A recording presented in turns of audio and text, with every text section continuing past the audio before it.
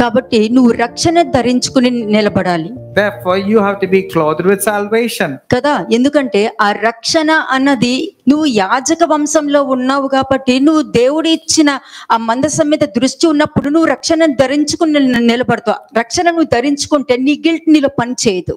And since you are a royal priesthood, you need to be clothed with the garments of salvation. And if you have the garments of salvation, నీకు తెలుసు బయటికి వచ్చే మార్గం ఉందని నీకు తెలుసు. You will know the way of escape. నువ్వు రాలేకపోతున్నావు అంటే దానికి అర్థం ఏంటి? But if you're not able to deliver yourself, what does it mean? వాక్యాన్ని రిసీవ్ చేసుకోవడానికి ఇష్టపడుతున్నావు కానీ దానిని అంగీకరించడానికి ఇష్టపడలేకపోతున్నావు. That means you're interested to receive the word of God, but you don't want to apply it in your life. అంటే వాక్యము వినటం ఇష్టము కానీ దానిని నువ్వు అప్లై చేసుకుని బయటికి రావడం నీకు ఇష్టం లేదు. Means you like to listen to the word of God, but you don't want to apply it in your life. అప్పుడు నువ్వు ఏం ధరించుకుని ఉంటావు? Then what is it that you're actually putting on? మరి ఏం ధరించుకుని ఉన్నావు? ఇప్పుడు ఇంతకాలం వాక్యం విన్నావు, ఏం ధరించుకుని ఉన్నావు? ఏ వస్త్రం ధరించుకుని ఉన్నావు?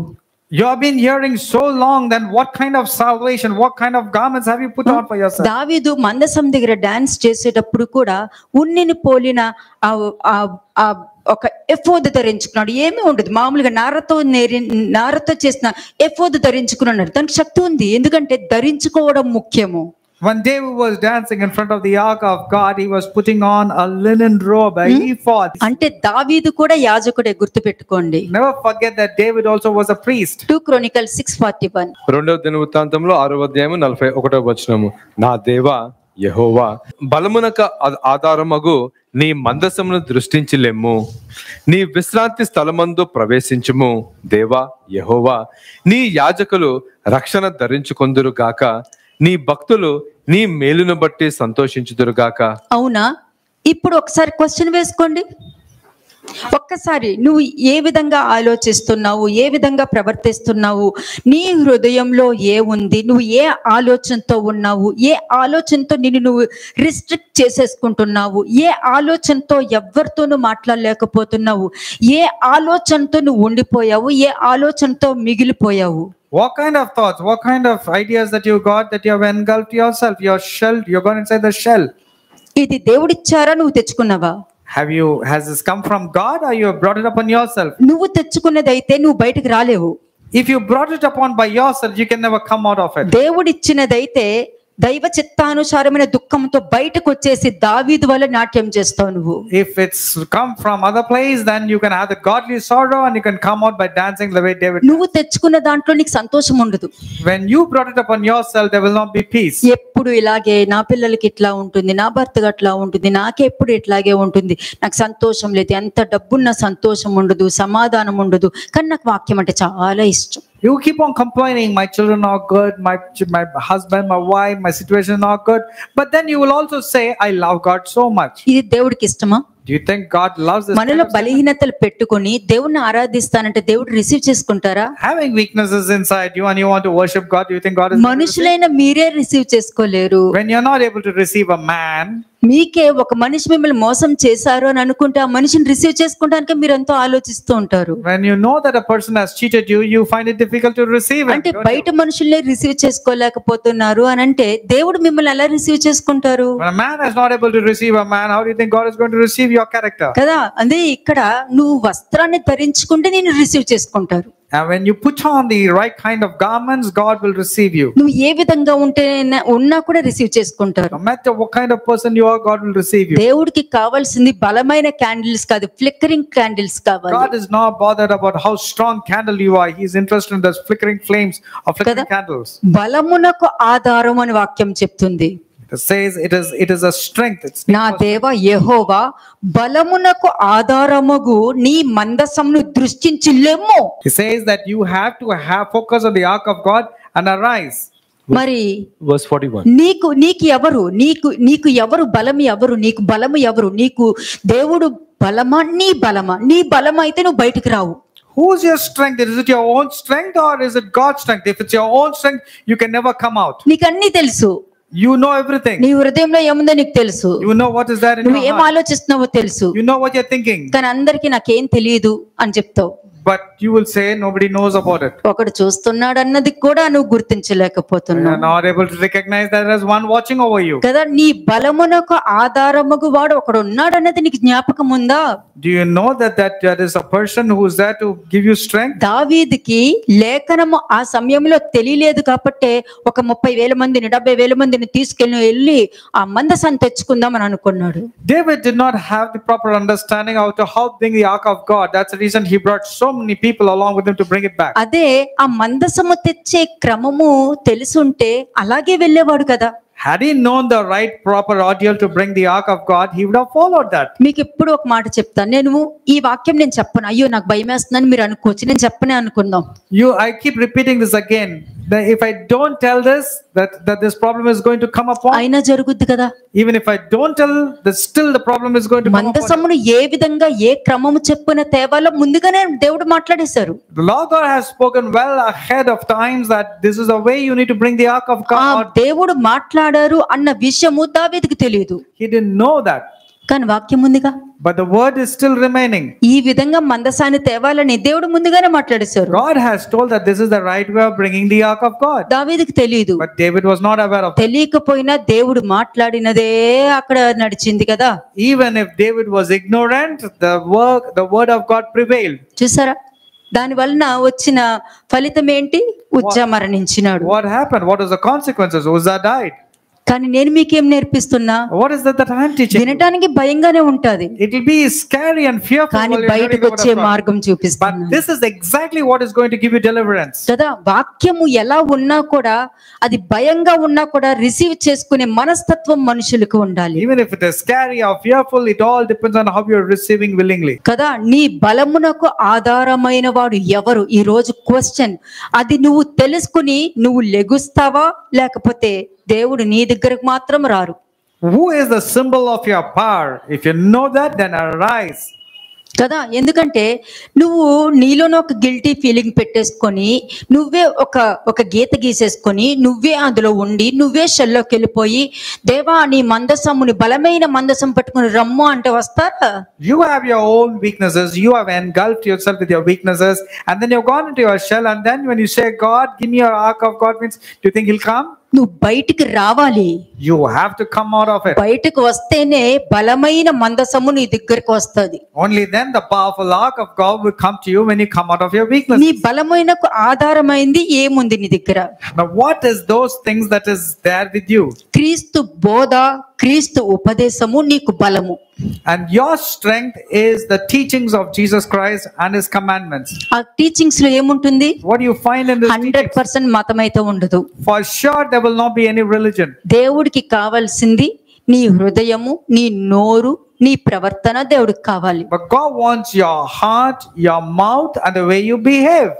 ఇదంతా క్రీస్తు బోధల ఉపదేశంలోనే నీకు దొరుకుతుంది. You will get this from Christ's teachings and his instructions. అది నువ్వు గ్రహించినప్పుడు ఏమవుతుంది? నువ్వు బలహీనం అయిపోతావు, నీకు తెలియదు కాబట్టి. But if you're not able to understand this, you will become weak, you will become powerless. అప్పుడు 2-3 గంటలు విన్నా కూడా ఉపయోగం ఉండదు. Then they will not use even if you hear for hours together. కానీ ఇక్కడ నువ్వు రక్షణని, నువ్వు ఆ వస్త్రాన్ని నువ్వు ధరించుకుని ఉంటేనే నువ్వు ఆ మందసాన్ని రమ్మని పిలిచే అర్హత నువ్వు పొందుకుంటావు. You will be eligible to bring the ark of God into your life only when you put on the garments of salvation. కదా. ఆ రక్షణ, నా వస్త్రం ఎక్కడ దొరుకుతుంది? Where will you get the garments of salvation? నువ్వు వినే క్రీస్తు బోధలోను, నువ్వు చూసే క్రీస్తు ఉపదేశంలోనే ఉంటుంది. You will get it by the way you listen to the doctrine of Christ and listening to his instructions. ఇప్పుడు నేను ఒకటి అడుగుతాను, క్వశ్చన్ అడిగామనుకో. ఇప్పుడు నేనంట యోసేపు అంటే నీకేం గుర్తుకొస్తుంది అని అంట. I'm going to ask you a question. Joseph, the moment I say Joseph, what do you remember about him? ఒకరంటారు యోసేపు బోల్డ్ అని కళలు వచ్చు, దానికి బోల్డ్ అంతా, దానికి ఆ కళలకి చక్కగా ఉపమానం కూడా చెప్తాడు అని అంటారు. One may say Joseph was a good interpreter of the dreams and visions. ఇంకొకరు ఏమంటారు, ఎత్తుకుపోయినా కూడా వాళ్ళ బ్రదర్స్ ని ఏమనలేదు అంటారు. The other might say even when he was betrayed by his brothers, he did not say anything against them. యోసేపు మంచి విశ్వాసంతో ఉన్నాడని అంటారు. Some will say Joseph was very good for his కానీ faithfulness. నీకు యోసేపు క్రీస్తు యొక్క బోధ, క్రీస్తు యొక్క ఉపదేశం నీలో ఉంటే నీకేం గుర్తుకొస్తుంది తెలుసా? నా దేవుడు చూస్తూ ఉండగా నేను పాపము చేయను అన్న పదము మాత్రమే నీ చెవుల్లో వినిపిస్తూ ఉంటది. But if you are in the doctrine of Christ and if you're abiding to the instruction of Jesus Christ, then you'll remember only one thing: how can I sin when my God is watching over me? This is what Joseph was saying. అది అంత easy కాదు. అంటే యోసేపు అన్న పదము నీ దగ్గరకు వచ్చి, యోసేపు అంటే నా దేవుడు చూస్తుండగా నేను ఈ పాపం ఎలా చేయగలుగుతాను, అదే యోసేపు. And whenever Joseph said, how can I do this wickedness when my God is watching? ఏ సమయంలో చెప్పాడు అది? When did he say that? ఏ సమయంలో?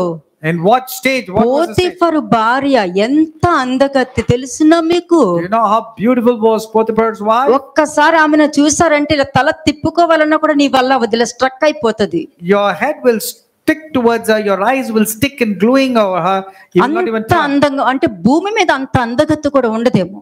She had immense beauty in her. అంత బాగుంటది. She was very beautiful. ఒక్కసారి యోసేపు లొంగిపోయి ఉంటే బోల్డు డబ్బు, బోల్డు పదవి, సమస్తము అన్ని అతని చేతిలో ఉండేది. If Joseph would have obliged to that temptation, he would have become very rich, very powerful. కదా, ఇటువంటి టెంప్టేషన్స్ ఎంతో మందికి వచ్చి ఉండొచ్చు. This kind of temptations would have occurred to many of you. కానీ ఎప్పుడైనా నా దేవుడు చూస్తుండగా నేను ఆ పాపం ఎలా చేయగలుగుతానన్న పదం ఎవరికైనా వచ్చి ఉంటుందా? But did you ever say, how can I do this great wickedness when my God is watching me? ఎందుకంటే క్రీస్తు ఉపదేశం లేకపోతేనే ఆ దొంగ చూపులన్నీ ఉంటాయి.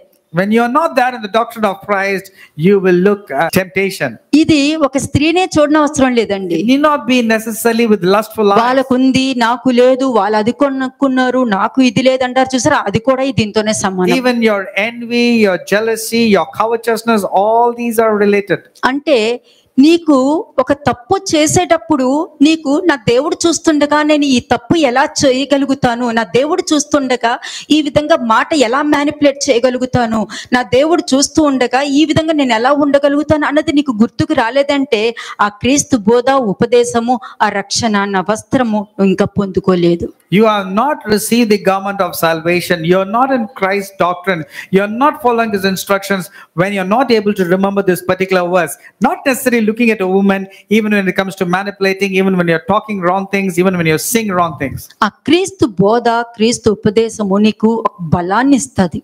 Christ's doctrine and Christ's instructions will give you enormous strength. కదా, దావీదుకు బలం ఏంటి?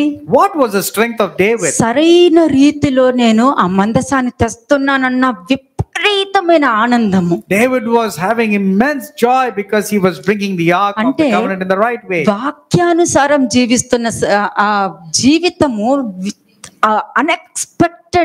అన్ఎక్స్పెక్టెడ్ ఆశీర్వాదము. నిజంగా చెప్తున్నాను నేను. When you're leading your life according to the word of God, you will receive enormous blessings. ప్రపంచంలో ఎవ్వరు ఇవ్వలేరు ఇది. Nobody can give that kind of blessings. దేవుడు ఉద్దేశించారంటే రాజు హృదయము దేవుడి చేతిలో నీటి పారుదల వలె ఉంటుంది. ఆయన చిత్తము చొప్పున వాళ్ళ హృదయం తిరుగుతుంది. When a man pleases the way of the Lord, he will turn like a river, the king's heart also. కదా, దావీదుకు బలం ఎక్కడి నుండి వచ్చింది? Where did David get the strength సరైన from? మార్గముతో ఆ మందసాన్ని తీసుకొస్తున్నప్పుడు, సరైన మార్గంతో మందసాన్ని తీసుకొస్తున్నప్పుడు అతను వేసిన నాట్యం ఉంటుంది. అతనికి ఉన్న 0 పవర్ స్ట్రెంగ్త్ మొత్తం ఉపయోగించేశాడు దానికి.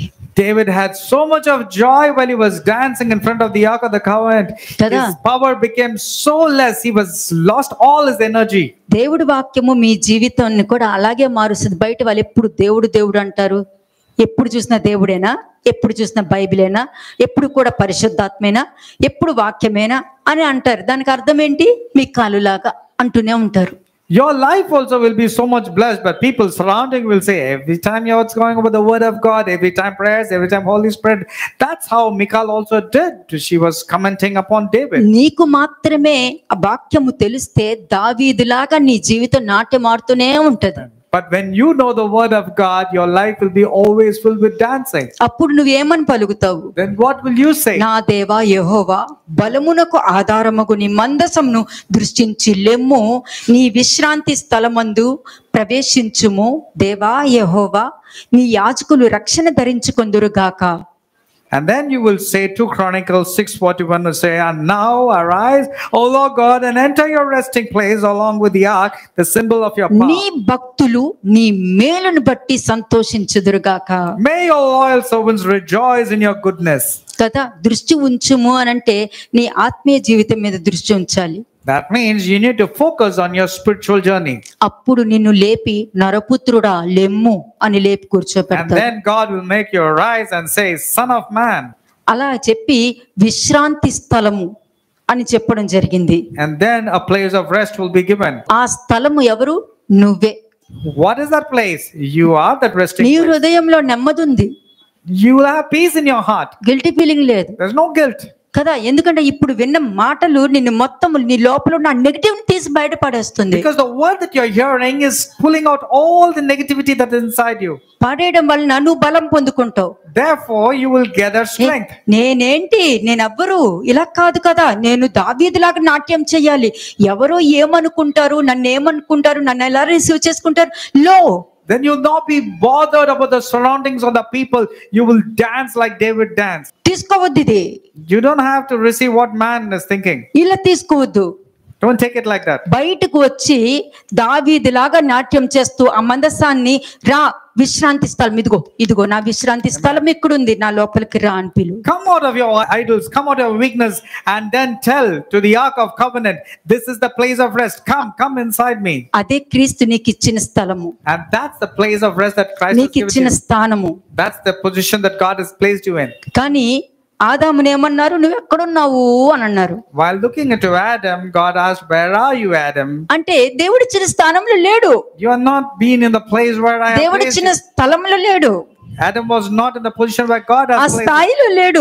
He was not in that status. కానీ ఆదాముని ఏమన్నారు? నువ్వు ఎక్కడున్నావు అని అన్నారు. But God is asking Adam, where are you? కానీ నా విశ్రాంతి స్థలంకు రమ్ము అని ఇక్కడ చెప్తున్నారు. But here the Lord is inviting, telling, come to my resting place. అందుకే నువ్వు ఎక్కడున్నావు అని అడుగుతున్నారు. Therefore the Lord is asking you, where are you? అందుకే క్రీస్తు ఆయన స్థలము నీకు ఇచ్చి ఆయన స్థానంలో ఉండు, నేను నీకు స్థలమును సిద్ధపరిచి నిన్ను తీసుకుని వెళ్తాను అని అంటున్నారు. That's the reason Jesus Christ said, you be in the place where I have positioned you and kept you, so that I can come and take you into heaven. చూడండి, John 14:2-4. యోహాను సువార్త 14వ అధ్యాయము 2-4 వచనములు. నా తండ్రి ఇంట అనేక నివాసములు కలవు, ఉన్నాయి, లేని ఎడల మీతో చెప్పుదును, మీతో చెప్తాను కదా. మీకు స్థలము సిద్ధపరిచి వెళ్ళుచున్నాను.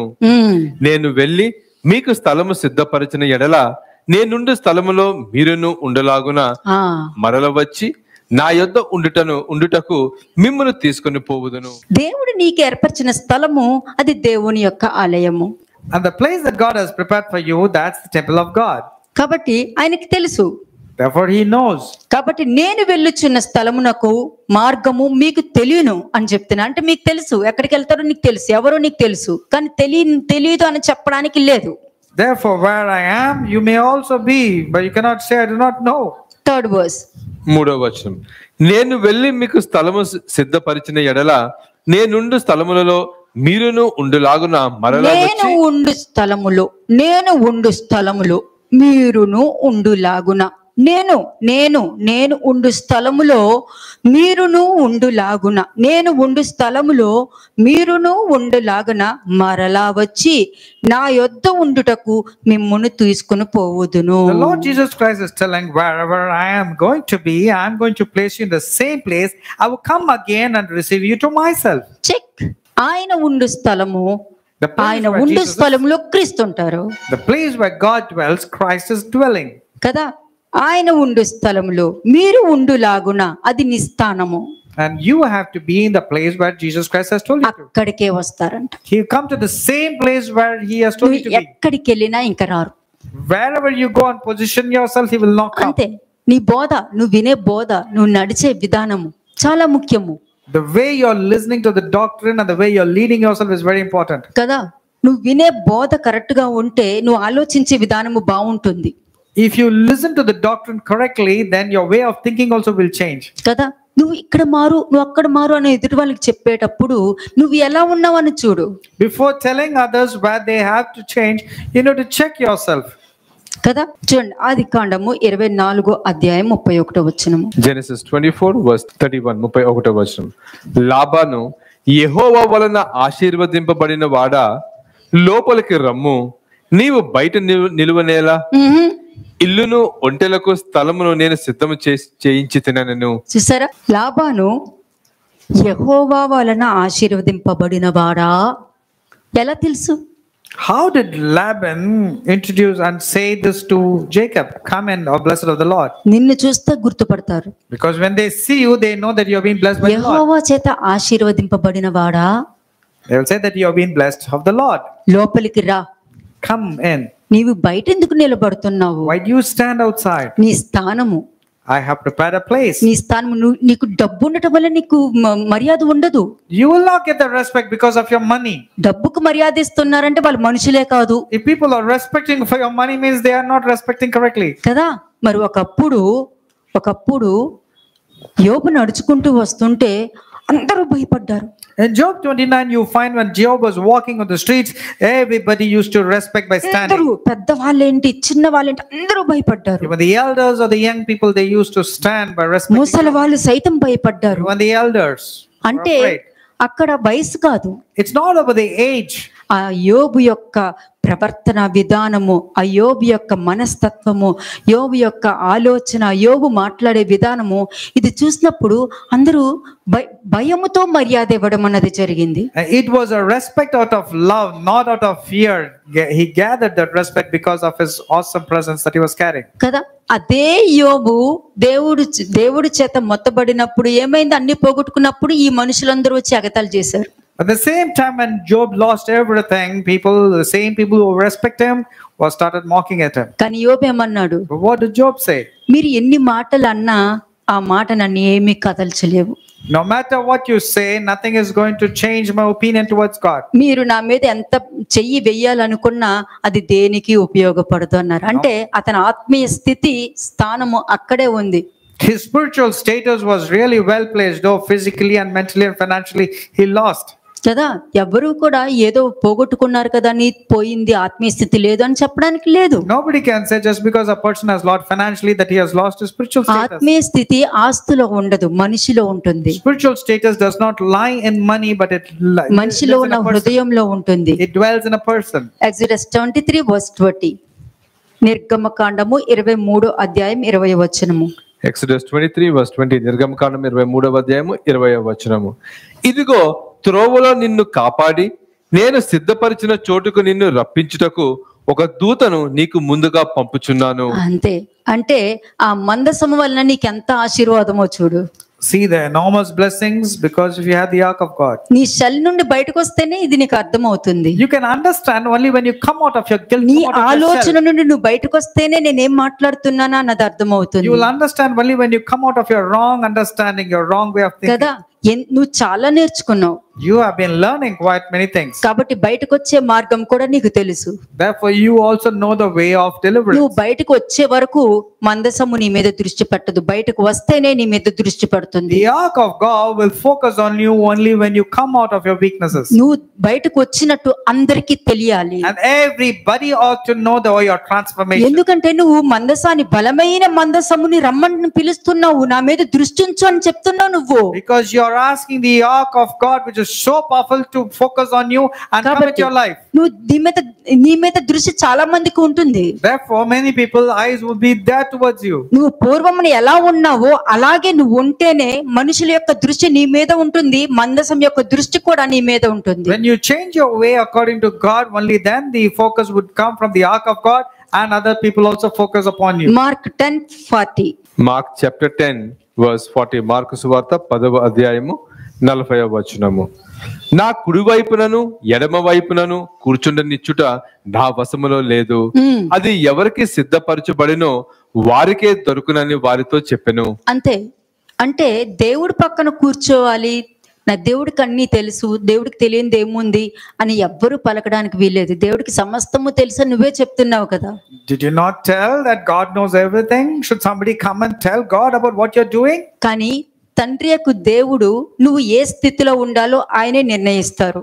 But God himself knows what should be your నా position. దేవుడికి at నా a place. గురించి తెలుసని ఎవ్వరు చెప్పకండి. Therefore, let not any man say, my God knows everything about me. నా దేవుడికి అన్ని తెలుసని నువ్వు అనుకుంటున్నావు అంటే నీ తప్పులన్నీ కూడా ముందు పెట్టి నేను గద్దించాల్సి వస్తది. But if you still continue saying, my God knows everything about me, then God will rebuke you of your Psalms sinful nature. 50th chapter లో ఏముంది, నేను మౌనంగా ఉన్నాను కదా అని చెప్పి నీ వంటి వాడిని అనుకుంటున్నావా అని అంటారు. Psalms 50 clearly says, just because I am silent, do you think I'm a person like you?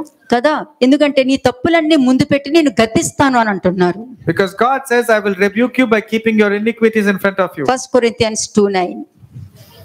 మొదటి కొరింథీయులకు రాసిన పత్రిక 2వ అధ్యాయము 9వ వచనం. 1 Corinthians chapter 2 verse 9. ఇందును గూర్చి దేవుడు తన్ను ప్రేమించు వారి కొరకు ఏవి సిద్ధపరిచెనో అవి కంటికి కనబడలేదు, చెవికి వినబడలేదు, మనుష్య హృదయమునకు గోచరము కాలేదు అని వ్రాయబడి ఉన్నది. మనుషులకి మాత్రము ఇది అర్థం అవ్వదు. Man cannot understand this particular verse. కదా, ఎందుకంటే నువ్వు షెల్లో ఉన్నావు. Because you're caught up in a shell. నువ్వు షెల్లో ఉండటం వల్ల దేవుడు ఆ షెల్ ని బట్టి నీ గురించి ఒకటి ఉద్దేశిస్తారు, అది నీకు తెలియదు. And since you're in the shell, God has different plans for you. నువ్వు షెల్లో ఉండి బయటికి రావట్లేదు కాబట్టి, నీ సొంత ఆలోచనతో ఉండి బయటికి రావట్లేదు కాబట్టి దేవుడు నీ గురించి ఒక ఆలోచన ఆయనకు కలిగిపోయి ఉంటది. You are fixing yourself in a shell, therefore God also has fixed a thought towards అది you. నీకు కనిపించదు, నీ హృదయానికి కూడా గోచరం కాదు. But you cannot see, you cannot hear, neither can your heart comprehend. కదా, నువ్వు బయటకు వస్తేనే దేవుడు నీ కొరకు సిద్ధపరిచింది చూడగలుగుతావు, వినగలుగుతావు, గ్రహించగలుగుతావు. But you can see, you can hear, you can comprehend only when you come out of your weaknesses or come out of your shell. నీ own understanding తో నువ్వు ఉండిపోవడం వలన నీకు ఇవేం కనిపించవు. నువ్వు But if you dwell with your own understanding, you cannot understand all. బలమైన మందసమా రమ్ము రమ్ము అంటూ కానీ రాదు. You will say, powerful ark of God, come. Will it come? No, ఎందుకంటే దేవుడు అంటారు నువ్వు బయటికి రా ముందు అని అంటారు. But God on the other hand will say, first you need to come off your weaknesses. ఇప్పుడు ఆ మందసాన్ని రమ్ము రమ్ము అని దావీదు వెళ్ళాడు, కానీ ఏమైంది? ఉజ్జామరణించాడు. David was telling the ark of God to come upon. What happened? The consequences were Uzzah died. కానీ వాక్యము విని దేవుడికి ఏది కావాలి, ఏది ఇష్టమో అని తెలుసుకుని నువ్వు ముందుకు వచ్చావనుకో, ఏ క్రమంలో వెళ్ళాలో, ఏ మందసం ఎట్లా తెచ్చుకోవాలో నువ్వు బాగా గ్రహించగలుగుతావు. But if you know the instructions of God and His teachings, then you need to come out of it. Then you will know the proper protocol to carry అప్పుడు out of God. మందసము కూడా ఎంతో సంతోషముతో నిన్ను చూసుకుంటూ నీ దగ్గరికి రావడం అనేది జరుగుతుంది. Then there will be so much of joy to the ark of God also to come upon your life. Matthew 25 verse 34. మత్తయి సువార్త 25వ అధ్యాయము 34వ వచనం. అప్పుడు రాజు తన కుడివైపున ఉన్నవారిని చూచి, నా తండ్రి చేత ఆశీర్వదింపబడిన వారు లారా రండి, లోకము పుట్టినది మొదలుకొని మీ కొరకు సిద్ధపరచబడిన రాజ్యమును స్వతంత్రించుకొనుడి. ఎవరైతే క్రీస్తులోను క్రీస్తు ఉపదేశంలోను ఉంటారో వాళ్ళకి మాత్రమే ఇది సిద్ధపరిచి ఉంటుంది. Whoever is abiding according to the instructions of Jesus Christ, only to those people these privileges are. ఎవరండి ఆశీర్వదించబడిన వారు? Who are these blessed people? ఎవరైతే వాక్యము విని ఇది కాదు కదా, నా జీవితం ఇది కాదు, నా ఆలోచన ఇది కాదు, ఇలాగ దేవుడికి ఇష్టం లేదనుకుని ఒక అడుగు వేసి ముందుకు వస్తారో వాళ్ళని అంటున్నారు ఆశీర్వదింపబడిన వారులారా అని. ఎందుకంటే వాక్యం నీకు తెలిసిపోయింది. The blessed people are those when they mend their ways and say, this is not the right kind of living I have been living. This is not the kind of behavior. This is not the kind of speech. And when he decides, only then that person is.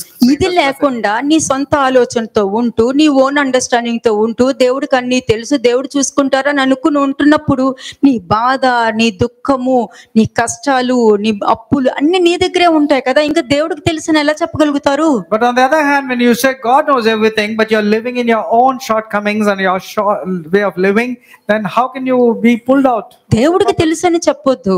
Never ever say that God knows everything. నేనేం చేస్తున్నానో నాకు తెలుసు అని చెప్పాలి. You should say, I know what is it that I'm doing. ఈ షెల్లో ఉన్నవారు ఇది నేనే ఏర్పరచుకున్న షెల్, ఇది దేవుడిచ్చింది కాదు, నేను బయటికి రావాలనుకుని ఒక అడుగు వేస్తారు చూడు, వాళ్ళు ఆశీర్వదింపబడిన వారులారా అని చెప్పి మందసం మాట్లాడుతుంది. But the people who come out of the shell and said, this shell I have brought it upon myself, not brought by God, those are the people when they come out will be the blessed of the Father. లేదనుకో అదే షెల్లో ఉంటూ దేవుడు చూసుకుంటారు, దేవుడు చూసుకుంటారు, దేవుడు చూసుకుంటారు అని నీ ఇష్టంగా బతికేస్తున్నావు అనుకో, ఏముంటుంది? 41 verse. But if they are still remaining in the shell and keep on telling God is there to take care of me, let's see what's there in verse 41. 41వ వచనం. అప్పుడు ఆయన ఎడమ వైపు ఉండు వారిని చూచి, శపింపబడిన వారు లారా నన్ను విడిచి అపవాదికిని వాని దూతలకును సిద్ధపరచబడిన నిత్య అగ్నిలోనికి పోవుడి. చూసారా, దేవుడు ఆత్మయ్య ఉన్నారు.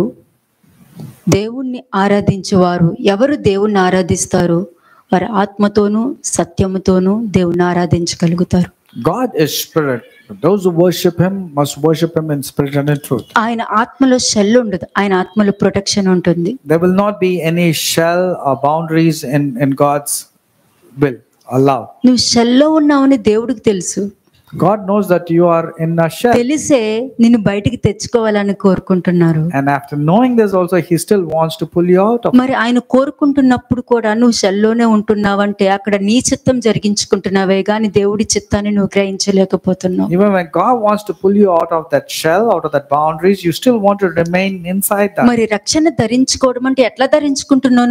నువ్వు షెల్లో ఉండి ఏ రక్షణ ధరించుకుంటావు? ఏ క్రీస్తుని అంగీకరిస్తావు? ఏ బోధలో నువ్వు నిలబడతావు? అదే నువ్వు అందరికీ కూడా నువ్వు ఒకప్పుడు ఎలా ఉన్నావో వాళ్ళకి తెలుసు, ఇప్పుడు ఎలా ఉన్నావో కూడా వాళ్ళకి తెలుసు. And how are you going to put on the garment of salvation and come out for deliverance? People know what kind of person you have been living in the past. నువ్వు రక్షణ ధరించుకుంటున్నావు అంటే నువ్వు దేవుని బలాన్ని ధరించుకుని లెగుస్తున్నావు, నువ్వు పడిపోలేదు. When you are clothed with salvation, that means you are gathering the power of God. నువ్వు పడిపోలేదు, దేవుడు ఒక చేత్తో పట్టుకున్నారు, నువ్వు పడిపోలేదు. పడిపోయావని హృదయంలో కూడా నువ్వు తలంచుకో. Never even think even in your heart that you have fallen or you have failed. కాబట్టి నీకు సిద్ధపరిచిన స్థానాన్ని, నీ స్థలమును నువ్వు నిలబెట్టుకోమని చెప్పడానికి కృప అనే ఒక అవకాశంతో నీ చేత్తో పట్టుకుంటున్నారు. And with grace on one hand, God is giving you another opportunity so that you will turn towards him. Isaiah 61 verse 10. యెషయా 61వ అధ్యాయము 10వ వచనము. శృంగారమైన పాగా ధరించుకొనిన పెండ్లి కుమారుని రీతిగాను, ఆభరణములతో అలంకరించుకొనిన పెండ్లి కుమార్తె రీతిగాను ఆయన రక్షణ వస్త్రంలో నాకు ధరింపజేసి ఉన్నాడు. నీతి అను పైబట్టను నాకు ధరింపచేయుచున్నాడు. కాగా యెహోవాను బట్టి మహా ఆనందంతో నేను ఆనందించుచున్నాను. నా దేవుని బట్టి నా ఆత్మ ఉల్లసించుచున్నది. చూసారా, నువ్వు అనుకున్నది ఏదైనా దేవుని వస్త్రము అన్నది, రక్షణ వస్త్రము అన్నది నీలో ఉన్నప్పుడు నీ ఆలోచన విధానమే మారిపోతుంది. When you have the garments of salvation, your way of thinking will totally change. మారిపోతుంది. It will change according to the mind of God. ఆ రక్షణ వస్త్రం నీకు లేదనుకో, నీ సొంత ఆలోచన ఆపరేట్ అవుతుంది. But if you don't have the garments of salvation, your own thoughts operate. ఎందుకంటే మనమే అందరికి రిస్ట్రిక్షన్ చేసేసుకుంటూ ఉంటాం. Then we will restrain or refrain from మనమే వాళ్ళకి అడ్వైస్ ఇచ్చేస్తుంటాం, నువ్వు అలా చేయకు, ఇలా చేయి. And we will give them wrong counsel and wrong ideas to others. నాకు అవసరం లేదు, నువ్వు అలా చేయడానికి నాకు ఇష్టం లేదు, నువ్వు ఇలా చేయి, నువ్వు అలా అడగొద్దు, నువ్వు పొరపాటును కూడా అలా మాట్లాడొద్దు. And you will start giving instructions. Don't talk like that and don't even speak like that. You will start commanding upon them. కదా, అక్కడ దేవుడి యొక్క వస్త్రము ధరించిన ఆ విధంగా లేదు కదా ఆ ప్రవర్తన. Then you don't have the behavior the way a person puts on the garment of అక్కడ నీ salvation. ప్రవర్తన ఉంది. It's your behavior. నీ ప్రవర్తన నువ్వు బయట పెట్టేసుకుంటున్నావు. ఇందాక చెప్పారు చూసారా, ఏ విషయంలో దేవుడు నిన్ను నిలబెట్టారో, నీలో ఉన్నవి పడగొట్టి నిలబెట్టారో, నువ్వేం చేస్తున్నావు? పడగొట్టిన దాన్ని మళ్ళీ నిలబెట్టుకుని నువ్వు అందరికీ చూపించేసుకుంటున్నావు. You're exposing your character to everybody. Like whatever you have broken, you're rebuilding the same weaknesses and everybody is able to see. గ్రహించగలుగుతున్నావా ఈ మాటని? Are you able to understand this? Are you able to understand? గ్రహించగలుగుతున్నావు. గ్రహించుకున్నాక కూడా బయటకు రాలేవు అని అంటే ఇంకా వాక్యం కూడా నీకు అవసరం, నీతో వాక్యంతో కూడా నీకు పని లేదని నేను చెప్పేస్తాను. After knowing this also, you're still not able to come to the proper understanding, means the word of God will be of no effect in your life. ఎందుకంటే దేవుడు నీకు సంతోషమైన వస్త్రాన్ని ఇవ్వడము, ఆయన సంతోషాన్ని ఇవ్వడము, రక్షణ వస్త్రమును ధరింప చేయడము, నీతి అను పైబట్టును నీకు ధరింప చేయడము, ఇవన్నీ ఆయన వస్త్రాలతో రెడీగా ఉంటే నువ్వేమో నేకడుగా నేను ఇక్కడే కూర్చుంటానని కూర్చుంటే ఎవరేం చేయగలుగుతారు? God wants to adorn you with the garment of salvation, the garment of joy, and give you that peace. But if you say, no, I want to be naked, I want to stagnate myself here, means who can help? అందుకని దేవుడు వాళ్ళకి ఏం చెప్తున్నారు? What is God telling to these kind of people? ఇది అవిధేయతతోనే సమానము. నీ సొంత ఆలోచనతో నువ్వు ఇంకా ప్రవర్తిస్తున్నావంటే అవిధేయతతోనే సమానము. This is purely disobedience. చూడండి, Isaiah 66 verse 1 to 4. యెషయా 66వ అధ్యాయము మొదటి 4 వచనములు. యెహోవా ఇలాగు ఆజ్ఞ ఇచ్చుచున్నాడు, ఆకాశము నా సింహాసనము, భూమి నా పాదపీఠము. మీరు నా నిమిత్తము కట్టించు కట్టు ఉద్దేశించు ఇల్లు ఏ పాటిది? నాకు విశ్రమ స్థానముగా మీరు కట్టు ఉద్దేశించున్నది ఏ పాటిది? అవన్నీ నా హస్త కృత్యములు, అవి నా వలన కలిగినవని యెహోవా సెలవిచ్చుచున్నాడు. ఎవడు దీనుడై నలిగిన హృదయము గలవాడై నా మాట విని వణుకుచుండెనో వానినే నేను దృష్టించుచున్నాను. ఇది అవిధేయులకు దేవుడు ఇచ్చే ఆజ్ఞ. This is the instructions to all the disobedient people. అవిధేయత కదా. నువ్వు ఇంకా బయటికి రాకుండా నీ ఇష్టంగా నువ్వు ఉన్నావంటే నువ్వు అవిధేయత. నీకు దేవుడు ఆజ్ఞ ఇస్తున్నారు ఇప్పుడు. To those people who are stubborn, rebellious and disobedient, God is commanding them. ఆకాశము నా సింహాసనము, భూమి నా పాదపీఠము, మీరు నా నిమిత్తము కట్టను ఉద్దేశించిన ఇల్లు ఏ పాటిది? ఈ విధంగా నీ ఇష్టంగా నీ ఇల్లు కట్టుకుంటున్నావు, అది నాకెందుకు? Heaven is my throne and earth is my footstool, says the Lord. Where is the house that you are going to build for me? నీ సొంత ఆలోచనతో నువ్వు కట్టుకుంటున్నావు. నీ సొంత ఆలోచనతో ఎవరితో మాట్లాడలేదు. నీ సొంత ఆలోచనతో నీ సొంత ప్రవర్తనతో నువ్వు మాట్లాడేస్తున్నావు. ఏ పార్టీది అది? నాకెందుకు? You are speaking with your own thoughts. With your own thoughts, you are not speaking to certain people and all. You are avoiding them. You are going with your own thoughts. నీ own గా నువ్వు ఇల్లు కట్టుకుంటూ అందులో మనుషులను రప్పించుకున్నావు, గృహప్రవేశం చేసుకుంటున్నావు. You are building with your own thoughts your house and then you are bringing them for housewarming. అది నాకే పాటిది. నువ్వు ఎంత వాక్యం విన్నా అది నాకేం పాటిది అని అంటున్నారు. So what's the use even if you just mere hearer of the word of God? కదా, మీరు చేసుకున్నవి ఇవన్నీ కూడా నా హస్తకృతములే కాదా అని అంటున్నారు. Has not my hand created all these things, says the Lord? అవి నా వల్ల కలిగినవని యెహోవా సెలవిచ్చుచున్నాడు. And the Lord is telling everything has been made by my hand. ఎందుకంటే ఒక మంచి కూడా దేవుడి వల్లనే వస్తుంది, ఒక చెడు కూడా దేవుడి వల్లనే వస్తుంది. A good or bad, everything will come from God. దేవుడి వల్ల ఎందుకు చెడు వస్తుంది? దేవుడు అలా కాదే, దేవుడు అట్లా కాదే. But you might think evil from God, bad from God, but God is not like that. నువ్వు చెప్పింది నిజమే, దేవుడు అలా కానే కాదు. It's true, God is not that kind of person. సాతాను అని ఒకడు ఉన్నాడు కదా. But there's a guy called Satan. వాడు వచ్చి పర్మిషన్ తీసుకుని వస్తాడు. He will take permission from God and మరి ఆ పర్మిషన్ కూడా దేవుడి దగ్గర నుంచి కదా వచ్చేది. But the permission also God has to give. మళ్ళీ ఏంటంటే వెళ్ళు నీకు జయం కలుగుతుంది అని ఆ పదము దేవుడి నోట్లో నుండి ఎందుకు వచ్చింది? Why did God say to the evil spirit that you will be victorious? నీ ఆత్మీయ స్థితి ఈ మాట పలికే విధంగా చేసింది. అది దేవుడు పలికింది కాదు, నీ ప్రవర్తన పలికించినది. Because your downtrodden state of your spirituality, God has allowed this evil to come upon your life. నువ్వు realise అవ్వవి. But you don't realize. దేవుడి దగ్గర ఒక గ్రంథము మరి ఒక గ్రంథము ఉంది. There are two books with God. కానీ ఒక గ్రంథం అన్నది జీవ గ్రంథము. One book is the book of life. మరి ఒక గ్రంథం ఏంటి? What is that other book? అది మీ గ్రంథము. That is your book. అది దేవుడు రాయలే, నువ్వు రాసుకున్నది. ఈ భూమి మీద ఉండి నువ్వు రాసుకున్న గ్రంథము. That's not a book written by God. That's a book written by your tongue. నీ నోటితో రాసుకున్నది, నీ ఆలోచనతో రాసుకున్నది, నీ ప్రవర్తనతో రాసుకున్న గ్రంథం అది. The tongue is a pen of a ready writer. Your thoughts, your ideas, your way of behavior, you have written a book for yourself. తీర్పు దినములో నువ్వు రాసుకున్నదే ఓపెన్ చేసి నీకు వినిపిస్తాడు. Now whatever you have written for yourself on the day of judgment, it will be open for you. అంతే, నువ్వు రాసుకున్నదే నీకు వినిపిస్తారు. అది కూడా నువ్వు realise అవ్వలేవు. And you don't even realize that you have written your own script. నేనేం చెప్తున్నాను? But what is it that I am ఆ telling you? గ్రంథం అంతా చెరిపేస్తాను, ఈ జీవ గ్రంథంలోకి వచ్చే అంటున్నాను. But the Lord God is telling, I will erase your own script, and I'm telling, come to the instructions of Jesus Christ. ఒకవేళ ఎవరి వల్లనైనా ఇన్ఫ్లుయెన్స్ లో ఉంటే, ఎవరి మాటలైనా చెప్పుడు మాటలు నమ్మేసి ఉంటే దాన్ని వదిలేసి నువ్వు వచ్చే, వాళ్ళు రాకపోయినా నువ్వు వచ్చే, ఇందులో రాస్తా నీ పేరు. But somebody else is influencing you or pressurizing you. You leave that ideas and come to the fold of Christ, so that I will erase and put you. ఇది కూడా ఆజ్ఞనే. Oh, this also is a command. ఎవడు దీనుడై నలిగిన హృదయం గలవ. నలిగిన హృదయం అంటే నీకు తప్పు చేశానని గిల్టీ ఉంది, okay. A contrite spirit is a person because he knows that he has committed a mistake and is చేసి guilty. ఉండకూడదు అనుకున్నావు, నిజమే. Yes, you also know that you shouldn't have. ఇలా మాట్లాడి ఉండకూడదు అని అన్నారు, నిజమే. Yes, you know that you shouldn't have spoken like that. కానీ ఏమంటున్నారు? But what is it spoken? నా మాట విని వణుకుచుండను వానిని నేను దృష్టి ఉంచుతాను. వాళ్ళు దేవుడి దృష్టిలో గొప్పవారిగా పెట్టేస్తారు. The person who trembles at the word of God is actually great in the sight of God. చూడండి ఒకసారి 3వ వచనం చూడండి. Verse 3. ఎద్దును వధించువాడు నరుని చంపువాని వంటి వాడే. గొర్రెపిల్లను బలిగా అర్పించువాడు కుక్క మెడను విరుచువాని వంటి వాడే. నైవేద్యము చేయువాడు పంది రక్తము అర్పించువాని వంటి వాడే. ధూపము వేయువాడు బొమ్మను స్తుతించు వంటి వాడే. వారు తమకి ఇష్టమైనట్లుగా త్రోవలను ఏర్పరచుకొనిరి, వారి అసహ్యమైన పనులు తమకే ఇష్టముగా నున్నవి. తమకే ఇష్టంగా ఉన్నవి. Their soul delights in their abominations. అంటే మనం చేసుకుంది మనకు చాలా ఇష్టంగా ఉంటుంది. Whatever we do, we feel great about what we're doing. ఆ ఇష్టంగా ఉన్న దానికి ఏదైనా పెట్టాలి కదా. But we have to give a name to that which we delight. ఏం పెడదాము? What shall we name it as? God's will. We keep it as God's will. చూసారా? Our own delight, we keep it as God's will. అంటే ఈ ప్రవర్తన అన్నది ఉంది. మీరు ఎద్దును చంపనవసరంలా. You don't have to kill a bull. అంటే ఈ 3వ వచనంలో ఉన్నవన్నీ కూడా అవిధేయులు అని అర్థము. Whatever is mentioned in verse 3 are all disobedient people. దేవుడి పనులే చేస్తున్నారు. Though they might do the things of God. ఆచారబద్ధమైన బలులు అర్పిస్తూ ఉంటారు. They do everything related to tradition. అర్పణలు అర్పిస్తూ ఉంటారు. They do all kinds of offerings and దేవుని దగ్గర దేవుని ఎడల నిజమైన గౌరవం కలిగి ఉంటారు. And they also show outwardly kind of fear. ఉంటారా? No. ఉంటున్నట్టు కనబడతారు. But they appear as if they are very fearful towards God. కానీ వారి హృదయంలో ఏముంటుంది? But what is there in their Asha. heart?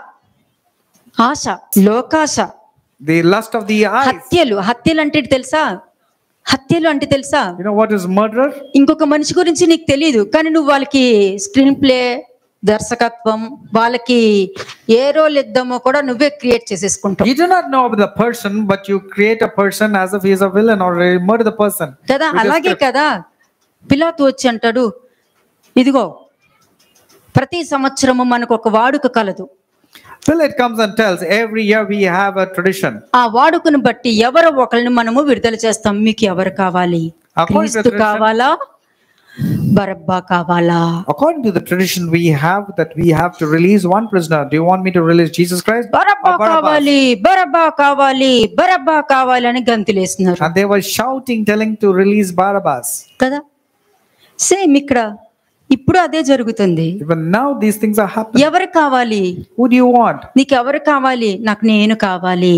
You say, I want myself. నీకు ఎవరు కావాలి? Who do you want? నాకు నేనే అందంగా ఉండాలి. Only I have to appear beautiful. నీకు ఎవరు కావాలి? Who do you want? నేను సంతోషంగా ఉండాలి. I alone have to be happy. నీకు ఎవరు కావాలి? Who do you want? నేను అనుకున్నవన్నీ జరగాలి. Whatever I desire, I should get. నీకు ఎవరు కావాలి? Who do you want? నాకు సమస్తం ఏమనుకుంటా జరిగిపోవాలి. Whatever I think that should be accomplished. నీకు ఎవరు కావాలి? Who do you want? నా తరం అంతా నాకు ఇష్టం కావాలి, వాళ్ళకి ఏ కష్టం లేకుండా ఉండాలి. My entire generation should be blessed without any lack. Same అంతే. నీకు ఎవరు కావాలి? Who do you want? నువ్వు ఎంచుకునేదే నాకు దొరుకుతుంది. Whatever you desire, your soul desires, only you will get it. క్రీస్తుని నువ్వు పొందుకుంటే ఓబదేదోములాగా ఆశీర్వదింపబడతావు. If you desire for Jesus Christ, you will be blessed like Obed-Edom. కాబట్టి వీళ్ళకి దేవుడి దగ్గర దేవుని ఎడల వాళ్ళు అర్పణలు అన్ని చేసేసుకోవచ్చు. So they were offering sacrifices, burning incense. దేవుని ఎడల గౌరవము కలిగి ఉండరు. But they will not respect and have reverence towards God. హత్యలు ఏంటంటే ఎదుటి వారి మీద కూడా వాళ్ళు ఊహించేసుకుని వాళ్ళే తీర్పు చేసుకుని మిగతా వాళ్ళని కూడా చెడగొట్టేస్తుంటారు. With their own imaginations, assumptions, they murder people and they also make others partake into their opinions. మనకు ఒక ఫోన్ కాల్ వస్తుంది అనుకోండి. Let's say we get a phone call. బాబోయ్, వీళ్ళు ఫోన్ చేస్తున్నారు, ఏమంటారు ఇప్పుడు? And immediately say, oh no, this man, not again. ఏమంటారు అని ఆయన ఏమంటారు అని ముందు మొత్తం వీళ్ళు ఊహించేసుకుని అక్కడంతా మాట్లాడేసేసి చక్కబదం చేస్తుంటారు. Even before that man picks up the call, they will make an opinion of what the person is going to call and tell to everybody. అంటే ఈ మాట చేత మిగతా వాళ్ళు పాడు చేస్తుంటారు. And with that they defile everybody surrounding. మిగతా వాళ్ళకు కూడా ఇది కరెక్ట్ కాదు కదా అని ఆలోచన ఉండదు. వాళ్ళు చెప్పిన దానికి వీళ్ళు కూడా ఓకే చేసేస్తూ ఉంటారు. Even the hearers will say, yes, what this person is saying must be correct. కదా, ఇవన్నీ కూడా ఈ 3వ వచనంలో ఉంది. 3వ వచనం లాగా ఉండటం ఇష్టమా? Do you want to be like a person according to 66 verse 3? లోకాశలు, హత్యలు, దురాలోచనలు ఇటువంటివి పెట్టుకుని దేవుణ్ణి ఆరాధించగలుగుతారా? The lust of the flesh, the murdering related thing and having their own covetousness, can you worship God? పోనీ దేవుడు పిలిచినప్పుడు పలకగలుగుతున్నారా? Can anybody respond when God is calling at least? ఎందుకంటే దేవుడు పిలిచినప్పుడు పలకరు. వాళ్ళకి స్వస్థత వచ్చినా కూడా లేదన్నట్టుగానే వాళ్ళకి అనిపిస్తుంది. They will not remember when God is calling. They will not recognize, and even if they are healed, they cannot recognize. ఎందుకంటే దేవుని దృష్టికి చెడ్డదాన్ని మాత్రమే చేస్తారు. They will do that which is abomination in the sight of God. ఎందుకంటే వారి దృష్టికి అన్ని correct కాబట్టి. Because their own soul delights in whatever they're doing. అటువంటి వారిని భయపెడతాను అని హెచ్చరిస్తున్నారు. And to those people, God is going to put fear upon them. అందుకే అన్నారు, ఎందుకు ఇటువంటి పనులు చేసుకుంటూ బలహీనంగా ఉంటావు అని అంటున్నారు. And God is saying, why are you living this kind of detestable life? 4th verse చదవండి. 4వ వచనం, నేను పిలిచినప్పుడు ఉత్తరమిచ్చువాడు ఒకడును లేకపోయెను, నేను మాట్లాడినప్పుడు వినువాడు ఒకడును లేకపోయెను. నా దృష్టికి చెడ్డదైన దానిని చేసిరి, నాకు ఇష్టము కాని దాన్ని కోరుకొనిరి. కావున నేనును వారిని మోసములో ముంచుదును, వారు భయపడి వాటిని వారి మీదకి రప్పించదును. ఇది నేను చెప్పలేదు, I didn't say this. తండ్రి నోట్లో నుండి డైరెక్ట్ గా వచ్చిన మాట. These are not my words, these are the words of God the Father directly speaking to you.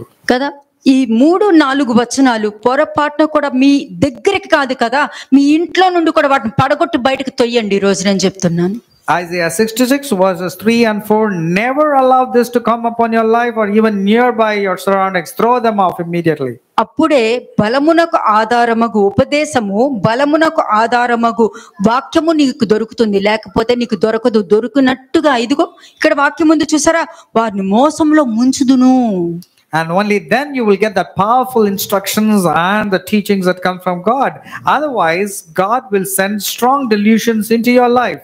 ఈ బలమునకు ఆధారముకు వాక్యము ఎవరైతే రిసీవ్ చేసుకోలేరో వాళ్ళు వంగలేరు. వాళ్ళ ఈగో వంగదు, వాళ్ళ ఈగో ఎప్పుడు స్థిరంగా ఉంటది.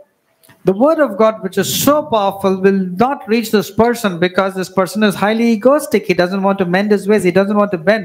He doesn't want to humble himself. అందుకే ఎంత వాక్యము చెప్పినా బలమునకు ఆధారముకు ఉపదేశము వాక్యము నీకు దొరకదు.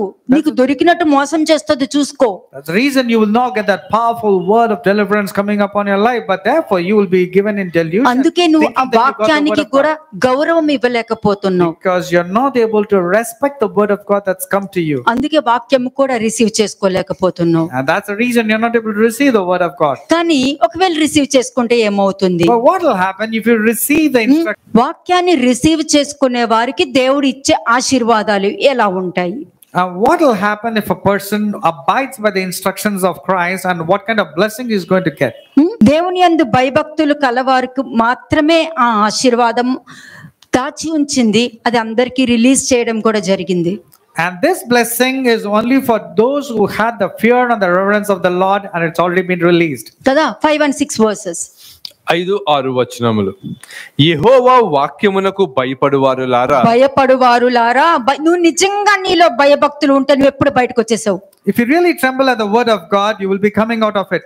నువ్వు బయటకు వచ్చినట్టు ఎవరెవరైతే నువ్వు బయటికి రాలేదు అన్న ఆలోచన ఆల్రెడీ అందరికీ సీడ్ వేసేసావు. నువ్వు You have already put in a seed into their minds. మన యాక్షన్ తో, మన మాటలతో మనం వాళ్ళకి క్రియేట్ చేసేసాం. అక్కడ with our actions, with our behavior, we have created an impression on the other people's mind. అది నువ్వు చెట్టు కింద చేసేసావో, లేకపోతే మొక్కలా ఉందో, లేకపోతే కొంచెం ఎదిగిందో ఉందో అది నీకు తెలియదు. Whether it's a sapling or a shrub or a full grown tree, you do not know. కాబట్టి మొక్కగా ఉన్నప్పుడే తీసామని చెప్తున్నా. While it's still a plant, pluck it out from its roots. దేవుడి దగ్గర భయం ఏంటి తెలుసండి? You know what is the fear? దేవుడి భయానికి నీకు దేవుడికి మధ్యలో ప్రేమ ఉంటదమ్మా, అదే భయము. And that love is there between you and God, and that's the fear of God. బొద్దింకకు భయపడే భయం కాదు. దేవుని బలమును ఆధారం చేసుకున్న వారిని ఎవరు ద్వేషిస్తారో, ఇక్కడ బలము అంటే దేవుడి యొక్క వాక్యము. ఇది ఫస్ట్ గుర్తు పెట్టుకోండి. Those who depend upon the word of God are the people who will it's a word of God. That's the fear of God. నిన్ను ద్వేషించేవారు దేవుని ద్వేషించేవారితో సమానము. Whoever is hating you is hating God. వారు సిగ్గుపడేటట్టు నిన్ను గొప్పగా హెచ్చిస్తానని చెప్తున్నారు. God will glorify you in such a way that the others will be ashamed. గొప్పగా హెచ్చిస్తారు. God will exalt you to such a position. అది unexpected. ఎందుకంటే నువ్వు నమ్మవు, నీ నమ్మకం మాట్లాడుతుంది. Because you believed, and your faith is speaking to you. నమ్మకము నీకు వచ్చింది. The faith has come to you. కానీ నీ నమ్మకము నీకు తెలియకుండానే దేవుడితో మాట్లాడుతుంది. And without your knowledge, your faith has been speaking to God. మిమ్మల్ని నుంచోపెట్టి వీళ్ళు సర్ప్రైజ్ అవుతారు, మామూలుగా కాదు. వాళ్ళు ఇలా ఉన్నారు కదా, ఇలాగ ఎలా మారారు? అన్ఎక్స్పెక్టెడ్. అది దేవుడు చేసే కార్యం అంటే. People will be awestruck, they will be shocked, they will be amazed the way God is going to bless you. 6th verse చదవండి. 6వ వచనం, verse 6. ఆలకించుడి, పట్టణములో అల్లరి ధ్వని పుట్టుచున్నది, దేవాలయము నుండి శబ్దము వినబడుచున్నది, తన శత్రువులకు ప్రతీకారము చేయుచుండు యెహోవా శబ్దము వినబడుచున్నది. ప్రసవ వేదన పడక మునుపు అంటే అది శత్రువులకు వినిపిస్తుంది కానీ నీకు మాత్రము పెండ్లి స్వరమే వినిపిస్తుంది. The enemies will hear the sounds of tumult and afraid. Seventh You will verse. be hearing a different kind of sound. 7వ వచనం, ప్రసవ వేదన పడక మునుపు ఆమె పిల్లను కనినది, నొప్పులు తగలక మునుపు మగపిల్లను కనినది. అట్టి వార్త ఎవరు వినిచుండిరి? అట్టి సంగతులు ఎవరు చూచిరి? ఒక జనమును కనుటకు ఒకనాటి ప్రసవ వేదన చాలునా? ఒక్క నిమిషములో ఒక జనము జన్మించునా? సీయోనునకు ప్రసవ వేదన కలుగుగానే ఆమె బిడ్డలను కనెను. అంటే మీ సంతానమును దేవుడు అభివృద్ధి చేస్తానని వాగ్దానం ఇస్తున్నారు. ఎవరు? నువ్వు దేవునికి భయభక్తులు కలిగి నువ్వు ఉండటం వలన నీ పిల్లలు అభివృద్ధి పొందుతారు. When you have the fear and tremble at his word, God is not only blessing you but also your generations. చదవండి. నేను ప్రసవ వేదన కలిగజేసి కనిపింపక మానెదనా అని యెహోవా అడుగుచున్నాడు. నెక్స్ట్, పుట్టించు వాడనైనను నేను గర్భము మూసేదనా అని నీవు దేవుడు అడుగుచున్నాడు. Verse 10, యెరూషలేము ప్రేమించు వారులారా, మీరందరూ ఆమెతో సంతోషించుడి, ఆనందించుడి. ఆమెను బట్టి దుఃఖించు వారులారా, మీరందరూ ఆమెతో ఉత్సహించుడి. ఆదరణకరమైన ఆమె స్తన్యమును మీరు కుడిచిన తృప్తి నొందెదరు. ఆమె మహిమాతిశయము అనుభవించుచు ఆనందించెదరు. ఇది దేవుడి యొక్క వాక్యం గురించి చెప్తున్నారు. ఆ వాక్యం విని ఆ బలమందసము మీద దృష్టి పెట్టావంటే, ఆ బలమందసము నీ మీద దృష్టి పెట్టిందంటే నువ్వు ఏ విధంగా ఆశీర్వదింపబడతావో, ఏ విధంగా ఆనందింపబడతావో, ఏ విధంగా అభివృద్ధి పొందుతావో అన్నది వాక్యము మీ మీదకి రిలీజ్ చేయబడుతుంది. When you focus on the ark of God, the powerful ark of God, the ark of God will start focusing upon you and start blessing you immensely. Next, 12వ వచనం, యెహోవా ఇలాగు సెలవిచ్చుచున్నాడు, ఆలకించుడి, నదివలే సమాధానమును ఆమె యొద్దకు పారజేయుదును. మీరు జనముల ఐశ్వర్యము అనుభవించినట్లు ఒడ్డు మీద పొర్లిపారు జల ప్రవాహము వలె మీ యొద్దకు దానిని రాజేతును. మీరు చంకన ఎత్తుకొనబడెదరు, మోకాళ్ళ మీద ఆడింపబడెదరు. ఒకరి తల్లి వారిని ఆదరించినట్లు నేను మిమ్మును ఆదరించదును.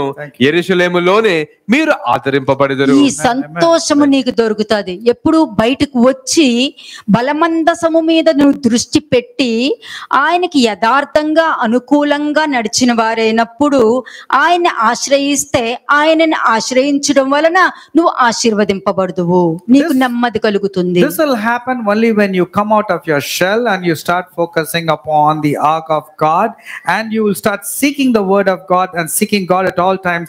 Then these kind of blessings will come upon you. అదే కాదు, మీ పనుల మధ్యలో ఆపు చేయను, దాన్ని పూర్తి చేస్తాను అని వాగ్దానం ఇస్తున్నారు. And the Lord God is giving you the promise that your work will be accomplished. There will not be any breaks. అంటే నీ ఆనందంలో, అంటే ఆనందము వేరే సమాధానము వేరే, కానీ ఆనందంలో కూడా సమాధానం ఉండటము అది అనుభవ జ్ఞానంతో చెప్తున్నా. Peace is different, joy is different, but having both together is interlinked. కదా. So Nehemiah 9:25, Nehemiah chapter 9 verse 25, Nehemiah 9వ అధ్యాయము 25వ వచనము. అప్పుడు వారు ప్రాకారములు గల పట్టణములను ఫలవంతమైన భూమిని స్వాధీనపరుచుకొని సకలమైన పదార్థములతో నిండియున్న ఇండ్లను త్రవ్వి బావులను, ద్రాక్ష తోటలను, ఒలివ తోటలను, బహు విస్తారముగా ఫలించు చెట్లను వశపరుచుకొనిరి. అలాగున వారు తిని తృప్తి పొంది మదించి నీ మహా ఉపకారమును బట్టి బహుగా సంతోషించిరి. ఈ గొప్ప ఆనందము సమాధానము దేవుడు ఇచ్చేదండి, ఆయన స్వభావ లక్షణాలు ఇది. దీన్ని మనం ఒక కథలాగా వింటే ఒక కథలాగా ఆగిపోతుంది. దాన్ని నువ్వు రిసీవ్ చేసుకుని నీ జీవితంలో చూడాలనుకుంటే అది నీ జీవితంలో చూడగలుగుతావు. This is the characteristics of God. But if you hear it as a mere story, it's going to remain as a story. But if you experience this in your life, then you will start seeing wonders. లేకపోతే ఏమవుతుందండి? Otherwise, what would happen? 26th verse, 26వ వచనం, అయినను వారు అవిధేయులై నీ మీద తిరుగుబాటు చేసి నీ ధర్మశాస్త్రము లక్ష్య పెట్టక త్రోసివేసి నీ తట్టు తిరగవలనని తమకు ప్రకటన చేసిన నీ ప్రవక్తలను చంపి నీకు బహుగా విసుగు పుట్టించిరి. చూసారా, వినకపోవడం వలన ఏంటంటే దేవుడికి విసుగు. And because of your disobedience, God is fed up with you. కదా? మరి మీకు కూడా మీ పిల్లలు వినకపోతే మీకు కోపం వస్తుందా లేదా? If your children are disobedient, don't you get upset? అదే దేవుడు కోరుకుంటే. దేవుడు ఇవన్నీ ఎందుకు చెప్తున్నారంటే దేవుడి నామానికి దూషణ రాకూడదని నేర్పిస్తూ ఉంటారు. And God is teaching all these things so that his name should not be blasphemed or dishonored in the midst of the people. Revelation 19:8. ప్రకటన గ్రంథము 19వ అధ్యాయము 8వ వచనము. మరియు ఆమె ధరించుకొనుటకు ప్రకాశములను నిర్మలములైన సన్నపు నారబట్టలు ఆమెకి ఇయ్యబడెను. అవి పరిశుద్ధుల నీతి క్రియలు. అది దేవుడు నీకు ఇచ్చిన సత్క్రియలు. ఇందాక మీకాలో చదివారు కదా, ఆ దాని మీదనే ఎక్కువ దృష్టి పెట్టాలి. అది దేవుని యొక్క దృష్టి దాని మీద ఉంటుంది. And these are the good works which is spoken in Micah chapter 6 verse 8. Philippians 3:3. ఫిలిప్పీయులకు రాసిన పత్రిక 3వ అధ్యాయము 3వ వచనం. Philippines chapter 3 verse 3. ఎందుకనగా శరీరమును ఆస్పదము చేసుకొనక, శరీరం చెప్పిన మాట వినకుండా, శరీరం యొక్క ఆలోచన లేకుండా, ఈ లోకానుసారంగా లేకుండా ఉంటున్నారంటే శరీరమును ఆస్పదము చేసుకొనక దేవుని యొక్క ఆత్మ వలన ఆరాధించుచు క్రీస్తు యేసునందు అతిశయపడుచున్న మనమే సున్నతి ఆచరించువారము. And you should not have any confidence in the flesh. That's exactly meaning of that you have been circumcised who worship God in spirit. కదా? మీరు దేవుడి మీద దృష్టి ఉంచాలి, కానీ శరీరం మీద దృష్టి ఉంచకూడదు. నీకు చాలా మంది ఇష్టమైన వాళ్ళు చాలా మంది ఉండొచ్చు. నీకు పిల్లలు ఇష్టం ఉండొచ్చు, వాళ్ళు ఇష్టమని ఉండొచ్చు, చాలా ఇష్టమైన వాళ్ళు ఉండొచ్చు. కానీ నువ్వు ఎక్కువ ఏది ఇష్టంగా అనుకుంటావు అదే దేవుడు కోరుకుంటారు. And you should focus only on God, not on people, or the strength should be on relying on them. Whatever you are depending should depend only on God. కదా? ఎందుకంటే నువ్వు ఏది ఎక్కువ ఇష్టపడతావో అదే అడుగుతారు. అబ్రాహామును అదే అడిగారు. And whatever you desire and love most, God will ask you that. అందుకే నువ్వు నీ శరీరాన్ని ఆస్పదం చేసుకోనుకు. నువ్వు శరీరాన్ని ఆస్పదం చేసుకుంటున్నావంటే అక్కడే ఫెయిల్ అయిపోతున్నట్టు ఉంటది. Never put your confidence into your flesh or the people or your circle of influence. సరే, ఈ పరిస్థితిలో ఉన్నాను అని అనుకుని నువ్వు ఉన్నావనుకో, ఈ వాక్యాన్ని బట్టి నిజమైన పశ్చాత్తాపంతో పాప క్షమాపణ పొందుకుని బయటకు వచ్చే. If you know this is true pertaining to your life, have the genuine repentance and come out of the clutches of the enemy. ఎందుకంటే క్రీస్తుకి మనిషి హృదయం కూడా తెలుసు. Because Christ knows the heart and intentions of every man. ఆయన శ్రమపడి బాధ నొందారు కాబట్టి శ్రమలలో ఉన్న వారిని విడిపించుటకు ఆయన శక్తిమంతుడే ఉన్నారని వాక్యం చెప్తుంది. He is even able to aid those who are being tempted because he came out of all the temptation. Romans 13:14. రోమిలకు రాసిన పత్రిక 13వ అధ్యాయము 14వ వచనం. రోమన్స్ 13:14. మెట్టుకు ప్రభువైన యేసుక్రీస్తును ధరించుకునే వారై శరీరేచ్ఛలను నెరవేర్చుకొనుటకు శరీర విషయమై ఆలోచన చేసుకొనకుడి. ఇది మాత్రము inverted commas. Put this in caps, put this in within the commas. క్రీస్తుని ధరించుకుని వారే. క్రీస్తుని ధరించుకుంటున్నావు అంటే నువ్వు రక్షణ వస్త్రాలు, యాజక రక్షణ వస్త్రాలను ధరించుకున్నదంతోనే సమానము. If you are putting on Christ, that means you are putting on all the priesthood. నీ శరీరాచ్ఛలని నువ్వు కోరుకోకుండా ఉన్నావనుకో, if you are not desiring for the lust of the flesh, నీ పిల్లల్లో నువ్వు దేవుణ్ణి చూస్తావు, నీ పిల్లల జీవితంలో దేవుణ్ణి చూస్తావు, నీ చేతి పనుల్లో దేవుణ్ణి చూస్తావు. నువ్వు ఏ పని చేయాలనుకున్నా ప్రతి పనిలోనూ సఫలమగి దేవుడు యొక్క పనిని నీ పనిలో కూడా నువ్వు చూడగలుగుతావు. You can see God in your children, you can see God in all your work, you can see God in every కాబట్టి ఈ శరీరము విషయమై ఆలోచన చేసుకోవడానికి ఈ శరీరము ఎవరిని ఎక్కువ కోరుకుంటుంది? Now don't focus on the flesh, that is your body, but what is your body craving for? ఎవరిని కోరుకుంటుంది? Whom is it desiring? రక్త మాంసాన్ని కోరుకుంటుందా? Is it asking for your own ఏది ఎక్కువ కోరుకుంటుందో whatever you're desiring more అది చేసుకోవద్దు అని అంటున్నారు. don't do that. నువ్వు చేసుకున్నావు అనుకో, దేవుడికి ఏమంటుంది? నా తట్టు తిరగకుండా అటు తిరుగుతున్నావా అని ఉంటుంది. And then the Lord will ask, instead of turning towards me, you're turning towards your flesh. మరి యోబు జీవితంలో ఆస్తులన్నీ తీసేశారు. In the life of Job, all his property was removed. కానీ దేవుని తీయలేకపోయినారే. But they could not remove God from his life. యోబు జీవితంలో భార్యని తీసేశారు. Job's wife was removed. కానీ నోటితో కూడా పాపం చేయలేదే. But he did not commit any sin with his పిల్లలందరినీ తీసేశారు. all his children died. హృదయంతో పాపం చేయలేదే. He did not commit any sin with his heart. అదొక్కసారి మీకు కనెక్ట్ చేసుకోండి. You need to connect the life of Job. నేను ఏం మాట్లాడుతున్నానో మీకు అర్థమైపోతుంది. You can understand what is it. అప్పుడు ఏమవుతుంది? What will happen then? నువ్వు అర్థం చేసుకొని నీకు ఏది ఇష్టమో అది దేవుడికి ఇచ్చే. Whatever you are so fondly holding on to, give it to God. దేవుడు వాళ్ళని నిలబెట్టి వాడుకుంటారు. God will ensure that he will make the నువ్వు వాడుకోగలవా? Can you make use of the person? నువ్వు వాడుకోగలవా? Can you use that person? నీ పిల్లలంటే చాలా నీకు ఇష్టము, You love your children so much. వాళ్ళు తప్పుల్ని నువ్వు ఆపగలవా? Can you stop the mistakes in వాళ్ళ them? ఆలోచనలు ఆపగలవా? Can you stop the naughty thoughts? వాళ్ళు పడిపోతున్నప్పుడు దెబ్బలు తగిలి ఆ దెబ్బను నువ్వు ఆపగలవా? Can you stop the bruises, that wounds that they are వాళ్ళ falling? ప్రవర్తన సరిగా లేదు, దాన్ని ఆపగలవా? Can you stop their bad behavior? లేదా నీ భర్తను ఆపగలవా? Can you stop your husband నీ either? భార్యను ఆపగలవా? Can you stop your wife నువ్వు either? ఎక్కువ ఏది ఇష్టపడతావో దాన్ని నువ్వు మార్చగలవా? Or whatever you're loving more, can you change that? లో No, you cannot. ఇవల్ల అవ్వదు, You cannot do it. కానీ దేవుడు చేయగలుగుతారు. But God is able. ఎలాగా? When?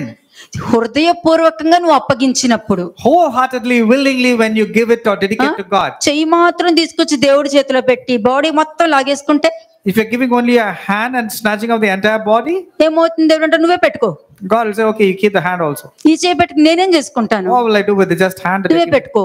You keep the entire person. ఇలాగే దేవుడికి అప్పగిస్తారు అందరూ. This is how they want to give. దేవుడికి డెడికేషన్ చేస్తున్నాను చెప్పి పిల్లలు చిటికిన వేలు మాత్రమే ఇస్తారు, They will say they dedicate their children to God, but they give only that pinky finger. మిగతావన్నీ వాళ్ళ దగ్గరే పెట్టుకుంటారు. But the entire body they keep it to అయ్యో them. నా బిడ్డ నా బిడ్డ అంతే, దాంతో నా బిడ్డ నా బిడ్డ నా పిల్లలు నాకు వాళ్ళు నా వాళ్ళు నా వాళ్ళు అని వెళ్ళిపోతుంటారు. They will say, my children, my kith and kin, my relations, my నేను ఎందుకు ఈ మాట చెప్తున్నాను? Why am I saying this?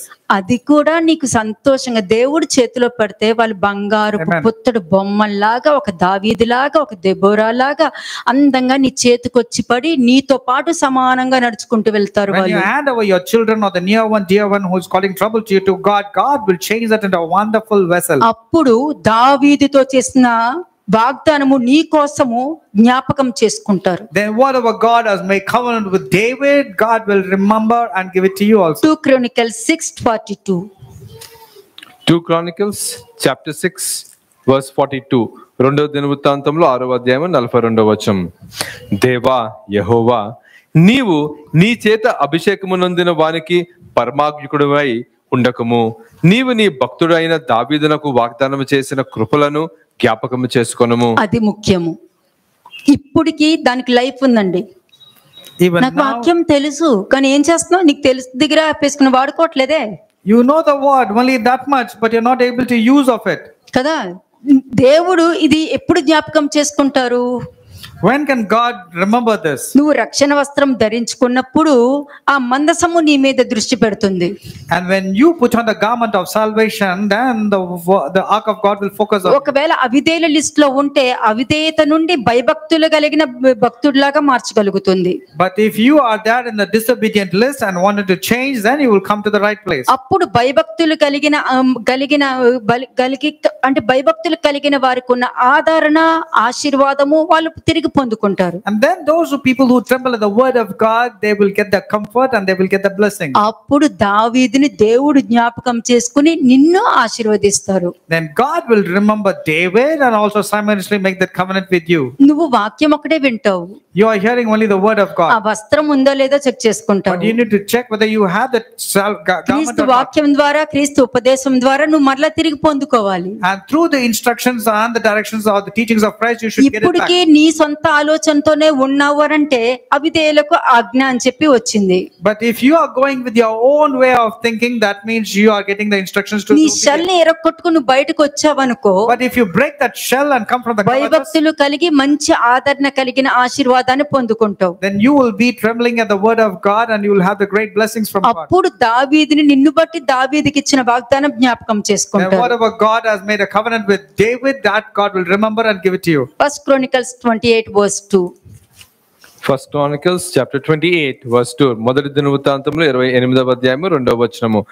అప్పుడు రాజైన దావీదు లేచి నిలవబడి ఇలాగు సెలవిచ్చెను, నా సహోదరులారా, నా జనులారా, నా మాట ఆలకించుడి. యెహోవా నిబంధన మందసమునకును మన దేవుని పాద పీఠమునకును విశ్రమ స్థానముగా ఉండుటకు ఒక మందిరము కట్టించవలెనని నేను నా హృదయమందు నిశ్చయించు చేసుకొని సమస్తమును సిద్ధపరిచితిని. కదా, ఇక్కడ దావీదుకి నేను మరణిస్తే నా పిల్లల పరిస్థితి ఏంటి అన్న డౌట్ రాలేదు. David did not even think about what's going to happen to his children after his demise. అది మీరు ఆలోచించుకున్నారనుకో, గుండె ఇక్కడే పగిలిపోయి ముక్కలైపోతూ ఉంటది. But if you on the other hand will start thinking, means your heart will be broken even before your appointed time. నేను లేకపోతే నా పిల్లల పరిస్థితి ఏంటి? What will happen to my children if I'm ఒకవేళ not there? నాకేమైనా అవుతే నా పిల్లల పరిస్థితి ఏంటి? What will happen to my children if I die? కానీ నువ్వు దేవుళ్ళో ఉంటే ఏమవుతది? But if you are in abiding నీకు in నెమ్మది Christ, ఉంటుంది. you will have rest, you will have quietness, అప్పుల నుండి బయటకు you వస్తావు. will come out of your financial నీకు struggles. కావాల్సినంత సమకూరుస్తారు. God will give all that is నీ required. పిల్లలకు కూడా అవసరమైనంత దేవుడు సమకూర్చి రిలీజ్ చేస్తారు. God will release everything pertaining to your children. ఆ సమయంలో దేవుడు నిన్ను తీసుకెళ్ళినా కూడా నీ పిల్లలకి సమస్తము దేవుడు ఆదరించి రెడీ చేసి పెట్టున్నారు. Even when you die at that appointed time, God will ensure that your children also has been ఇది protected. దేవుడి మీద ఆధారపడి ఉంటేనే దేవుడు వాక్యం నుండి ఇవన్నీ నువ్వు నేర్చుకోగలుగుతావు. Only when you're depending and trembling at the word of God, you will start depending on Him and you will learn. కదా, దేవుని మీద ఆయన మందసము గురించి ఆలోచించాలి. You should remember God and His ark of God. కానీ దావీదు అలా కాదు. But David was not depending ఎంత on anything. సంతోషంగా అతను మరణించే దినము కూడా తెలియని సంతోషంతో మరణించాడంటే ఎంత గొప్పగా ఈ రోజు ఎంత చక్కగా ప్యారడైజ్ లో ఉన్నాడు తెలుసా? David in the end days was so much filled with joy and peace from all corners, rest from all sides. నాట్యం చేస్తూనే ఉంటాడు. ఇంకా ఎవరు ఆపేవాళ్ళు లేరు. There will be so much of joy there, so much of peace over there. మీరు ఇక్కడ చూసారంటే ఇందులో కూడా నేను మరణిస్తే నా పిల్లల పరిస్థితి ఏంటన్న ఆలోచన రానే లేదంటే ఈ లోకంలో ఉన్న మనుషులకు ఉంటుంది, దేవుళ్ళో ఉన్న వాళ్ళకి ఆలోచన ఉండదు. David will never ever thought about what's going to happen to his children. Those who are dwelling in the world, according to the world, they'll have that fear. ఆ మరణించే ముందు ఏం ఆలోచించాడు? What did he think before he died? దేవుని మీద ఆయన మందసం మీద దృష్టి పెట్టాడు. His focus was only upon God and the ark of God. 5th verse. Verse 5, 5వ వచనము. యెహోవా నాకు అనేక మంది కుమారులను దయచేసి ఉన్నాడు. అయితే ఇశ్రాయేలీయుల పైన యెహోవా రాజ్య సింహాసనము మీద కూర్చుండుటకు ఆయన నా కుమారుల అందరిలో సొలొమోనును కోరుకొని ఆయన నాతో ఇలాగ సెలవిచ్చెను. ప్రపంచంలో చాలా మంది ఉన్నారు. There are so many people in the world. మరి ఈ స్థలమే కోరుకున్నారు, నిన్ను కోరుకున్నారు. And God has selected this place and He has selected you. నిన్ను కోరుకున్నారు. God has selected this నిన్ను place. కోరుకున్నారు కాబట్టి నీకు వాక్యం ఇలా వస్తుంది, లేకపోతే 30 నిమిషాలే. Amen. God has selected you. That's the reason there's so much of word is coming. కోరుకున్నారు కాబట్టి ఇక్కడ నువ్వు ఉండగలిగావు. You desired and that's why God has brought you to this place. కదా, ఎంతో మంది ఉన్నారు ప్రపంచంలో. There are so many people in this world. ఎక్కడైతే ఏంటి ఏదైనా వాక్యమే కదా. You would say wherever I go it's the word of God, not ఏది అన్ని వాక్యమే. Everything is the word. కానీ నువ్వేం తింటున్నావు? But what are you eating? దేవుని నుండి వచ్చే మాట ఎట్లా ఉంటుందో చూస్తున్నావు. You are seeing how the word proceeds out of the mouth of God. 7th verse చూడండి. 7వ వచనం.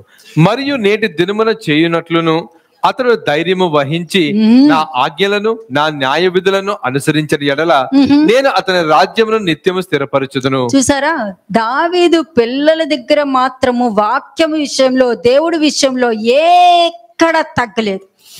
David did not compromise anywhere pertaining to God in his children's life. ఏమన్నారు? నా ధైర్యముతో ఉండాలి అతను. He was just focusing that it has to be only to God. కదా, ఇక్కడ స్టేట్మెంట్స్ లేవు. There are no empty statements here. ఇక్కడ చూస్తే ఆ 7th verse లో మరియు నేటి దినమున చేయునట్లు అతడు ధైర్యము వహించి, ఎవరు? సొలొమోను. ధైర్యము వహించి నా ఆజ్ఞలను నా న్యాయ విధులను అనుసరించిన ఎడల నేను అతనికి రాజ్యంను నిత్యము స్థిరపరుస్తా. అనుసరించకపోతే? And moreover I will establish his kingdom forever if he is steadfast to observe my commandments and my judgments as it is say. But what if he is not? కదా, మనుషులు ఈ విధంగా క్వశ్చన్ వేసుకోవట్లేదు కాబట్టి నేను ఆచరిస్తా, దేవుడికి ఇష్టంగా ఉంటా, దేవుడు చెప్పింది చేస్తా అని అంటారు. People are not questioning themselves, but they are making a statement telling that I will dwell like whatever God tells me to. వేసుకో, ఇలా నేను ఒకవేళ లేకపోతే? You should question yourself, what if I'm not following? What if I'm not విశ్వాసము లేకుండా దేవుడికి ఇష్టడై ఉండుట అసాధ్యం. ఒకవేళ నాకు ఇష్టం లేకపోతే? Without faith it is impossible to please God. దేవుడికి ఇష్టడుగా లేకపోతే? What if I'm not pleasing God? కదా, నాకు విశ్వాసం లేకపోతే? What if I'm not having faith? దేవుడికి ఇష్టంగా నేను ఉండలేను. I cannot please God. కదా, ఇష్టంగా నేను ఉండలేను. I cannot please God. Israel జనాంగాన్ని అక్కడ ఐగుప్తు నుండి తెచ్చారు, మీరు చూసారంటే తీసుకొచ్చారు, కానీ అందరూ దేవుడికి ఇష్టంగా లేరు కాబట్టి కొంతమంది అరణ్యంలోనే నశించారని వాక్యం చెప్తుంది. 1 Corinthians 10:10 says this, the people were brought out of 1 Corinthians 10:10. People were brought out of Egypt, but many people they were complaining and they're murmuring. So కదా, Their lives were miserable. అంటే ఈ క్వశ్చన్స్ మనం వేసుకుంటేనే మనకు answer దొరుకుద్ది. లేదనుకో మనలో ఎంత పాపం ఉన్నా నేను బాగున్నాను అన్నట్టే మాట్లాడుతుంది. And you need to question yourself, otherwise you'll be thinking that you are doing good. 8th verse. 8వ వచనము. కాబట్టి మీరు ఈ మంచి దేశమును స్వాస్థ్యముగా అనుభవించి మీ తర్వాత మీ సంతతి వారికి శాశ్వతంగా స్వాస్థ్యముగా దానిని అప్పగించినట్లు మీ దేవుడైన యెహోవా మీకు ఇచ్చిన ఆజ్ఞలు అన్నియు ఎట్టివో తెలుసుకొని వాటిని గైకొనుడి అని యెహోవా సమాజంలోకి చేరిన ఇశ్రాయేలు అందరూ చూచుచుండగను మన దేవుడు ఆలకించుచుండగను నేను మిమ్మల్ని హెచ్చరిక చేయుచున్నాను. చూసారా, అంటే దావీదుకి దేవుడు ఎప్పుడు చూస్తారు అన్నది మాత్రం అతనికి తెలిసిపోయింది. David clearly knew that God was watching over him. కదా, బెత్షెబా విషయంలో తప్పు చేసింది ఒక ప్రవక్తని పంపించారంటే దేవుడు చూశారు కాబట్టి పంపించారు. God was sending a prophet into David's life because God knew what David did towards Bathsheba. అలాగే దావీదు రాజ్యంలో క్షామం వచ్చిందని దావీదు దేవుడి దగ్గర విచారణ చేశాక దేవుడు మాట్లాడారు, కానీ ఆ 3 సంవత్సరాలు కూడా దేవుడు కూడా కామ్గా ఉన్నారు. The 3 years of famine, God was very quiet because David did not inquire of the Lord. కాబట్టి దేవుడు చూచుచుండగా నేను మిమ్మల్ని హెచ్చరిస్తున్నాడు. ఎంత మంచిగా మాట్లాడినాడు చూడండి అక్కడ. Even when God is watching, he was still giving that instruction. 9th verse. 9వ వచనం. సొలొమోనా నా కుమారుడా, నీ తండ్రి యొక్క దేవుడైన యెహోవా అందరి హృదయములను అందరి హృదయములను ఒకసారి అందరూ ఒక్కసారి ఆలోచించండి.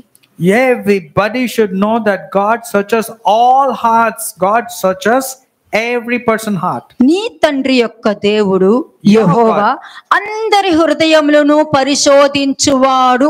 అది ఎప్పుడు ఒక టైటిల్ మీ ఇక్కడ రాసి పెట్టుకోండి మీరు. You should put a title to this. God your father searches all hearts and understands all the internal thoughts. అందరి హృదయాలు. నువ్వు పైన మాట్లాడేసి నువ్వు వెళ్ళిపోతూ ఉంటావు, కానీ నువ్వు ఎప్పుడైనా ఆలోచించుకున్నావా నువ్వు ఏ విధంగా మాట్లాడుతున్నావో ఇవన్నీ వాళ్ళందరికీ తెలుసు అన్నది ఎప్పుడైనా ఆలోచించుకున్నావా? You talk superficially, but you fail to recognize that people know what is your intention of your speech. కదా, నువ్వు మాట్లాడేస్తావు, నీ హృదయం ఏంటో అందరికీ దేవుడు బయలుపరుస్తారు, కానీ నీకు తెలియదు నీ హృదయం బయటకు వచ్చేసింది, నీ ప్రవర్తన బయటకు వచ్చేసిందని నీకు తెలియదు. You will be speaking, but you don't realize that your heart has actually spoken and people have recognized it except you. ఇక్కడ ఏమంటున్నారు? నీ తండ్రి యొక్క దేవుడైన యెహోవా అందరి హృదయములను పరిశోధించువాడును, ఆలోచనలు అన్నిటినీ సంకల్పములన్నిటినీ ఎరిగినవాడు. నీ ఆలోచన ఏంటో తెలుసు. నువ్వు చెప్పేస్తావు, నువ్వు ఏదైనా స్టేట్మెంట్ ఇచ్చుకుంటూ వెళ్ళిపోతావు. ఫోన్ లో గానీ టెక్స్ట్ చేయడం గానీ స్టేట్మెంట్లు ఇచ్చుకుంటూ వెళ్ళిపోతావు నువ్వు. Lord searches all hearts and understand all the intent of the thoughts. You will make a simple statement or text simply. కానీ నీ ఆలోచనలు, నువ్వు చేసే ప్రవర్తన ఇవన్నీ కూడా దేవుడు తెలుసు. నువ్వు ఆల్రెడీ ఫిక్స్ చేసేసుకుంటావు మైండ్ లో. You have fixed in your mind, but God knows your intentions and your thoughts. కదా, ఆదాము అవ్వ కూడా ఫిక్స్ చేసుకున్నారు, పండు తింటానికి ఫిక్స్ అయిపోయింది వాళ్ళు. Adam and Eve have fixed the thought to eat that fruit. అలాగే నువ్వు మైండ్ లో fix చేసేసుకుంటావు. Likewise, you have fixed in your thoughts. Fix చేసుకుని బయట ఏంటి అభ్యాసం ఏమీ లేదే అని అంటావు, కానీ దేవుడు ఇవన్నీ భూతత్వం పెట్టి చూస్తున్నారు అన్నది నువ్వు రియలైజే అవ్వవు నువ్వు. But you will say nothing like that. You will remain quiet, but God will expose all your intentions and thoughts to everybody. నువ్వు ఇది ముందు తెలుసుకోవాలి. But you need to be educating yourself about this. కాలం నుండి ఈ కాలం వరకు ఈ మాట ఎవరు తీసేయలేరు కదా. ధర్మశాస్త్రంలో ఒక సున్నా అయినను ఒక పొల్లు అయినను కొట్టుకుపోతని చెప్పింది వాక్యము. Nobody can remove a word or strike of a word from the word of God. నీ తండ్రి యొక్క దేవుడైన యెహోవా అందరి హృదయములను పరిశోధించువాడు, ఆలోచనలన్నిటినీ సంకల్పములన్నిటినీ ఎరుగుని వాడై ఉన్నాడు. నీవు ఆయనను తెలుసుకొని హృదయపూర్వకముగాను మనపూర్వకముగాను ఆయనను సేవించుము. ఆయనను వెతికిన ఎడల ఆయన నీకు ప్రత్యక్షమగును. నువ్వు ఆయనను విసర్జించిన ఎడల ఆయన నిన్ను నిత్యము త్రోసివేయును. You need to serve him with a loyal heart and a willing mind. You should know that God searches your heart and intentions of your thoughts.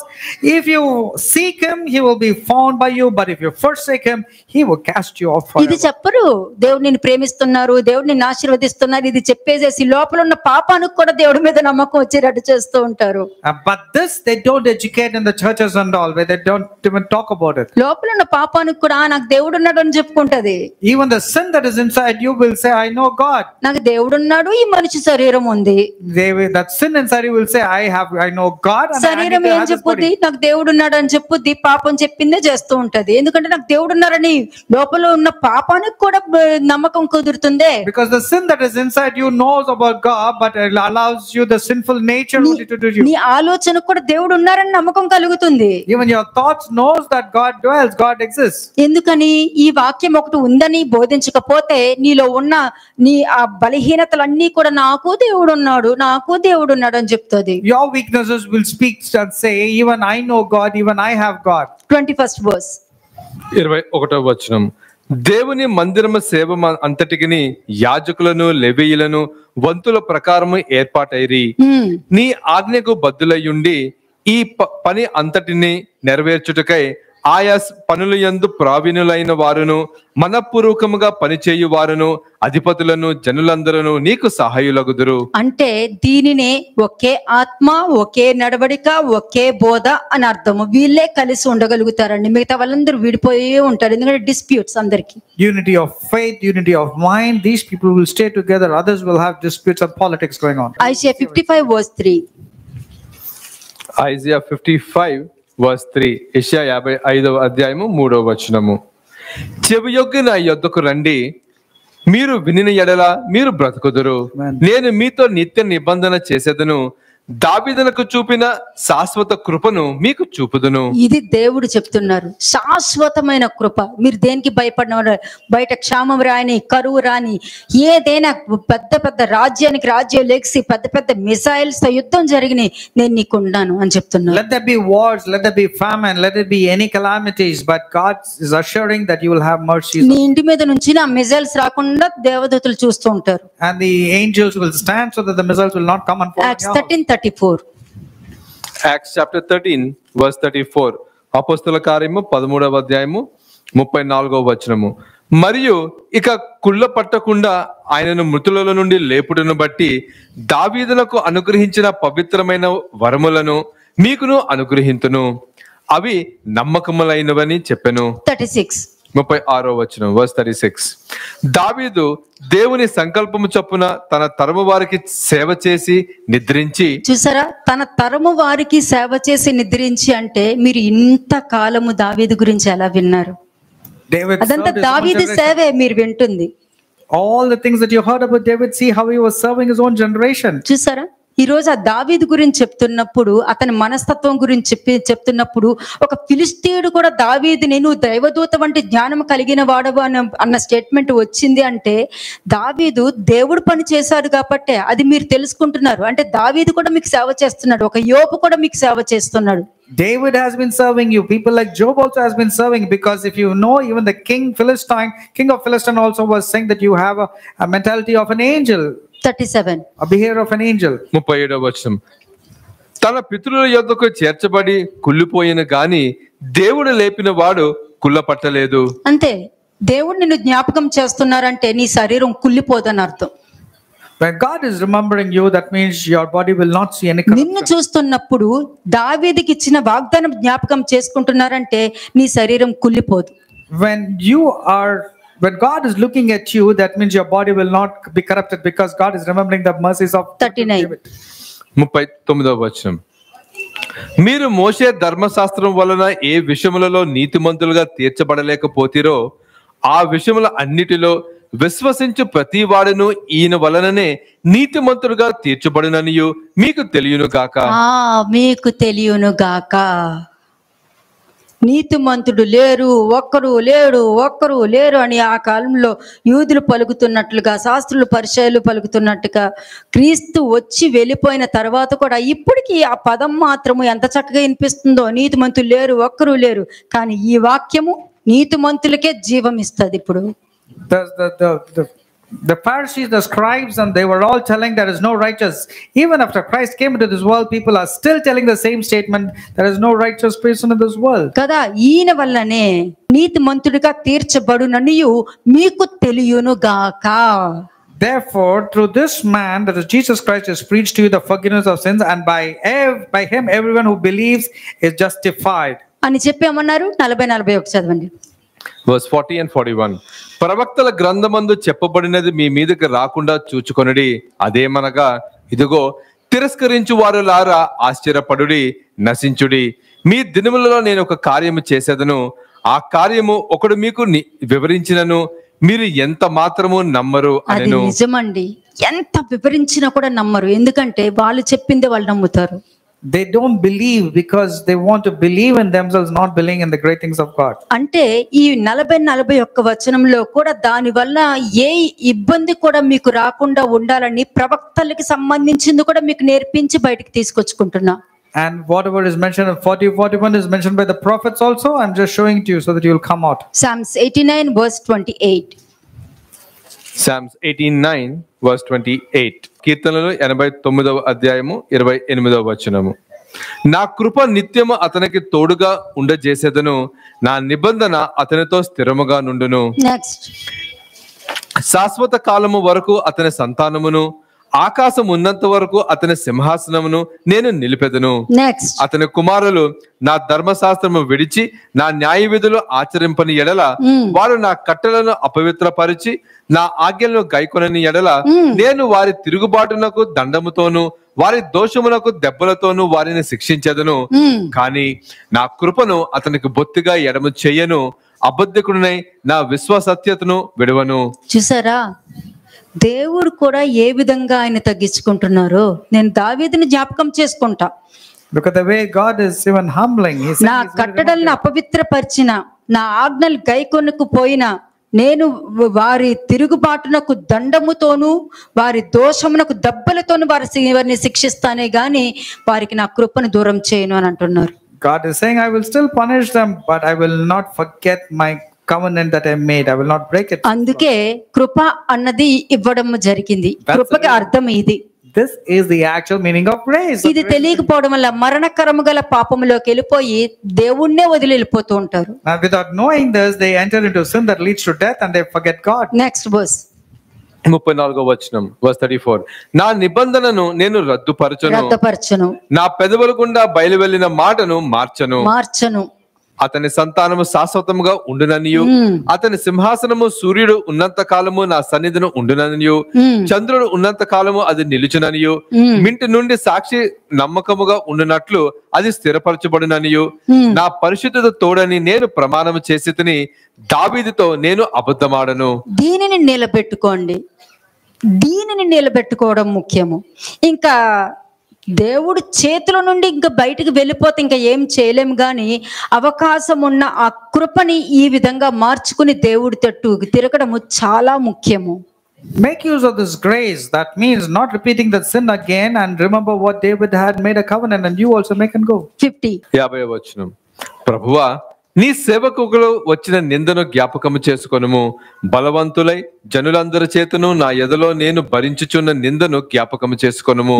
యెహోవా, అవి నీ శత్రువులు చేసిన నిందలు, నీ అభిషక్తుని నడతల మీద వారు మోపుచున్న నిందలు. అంతే.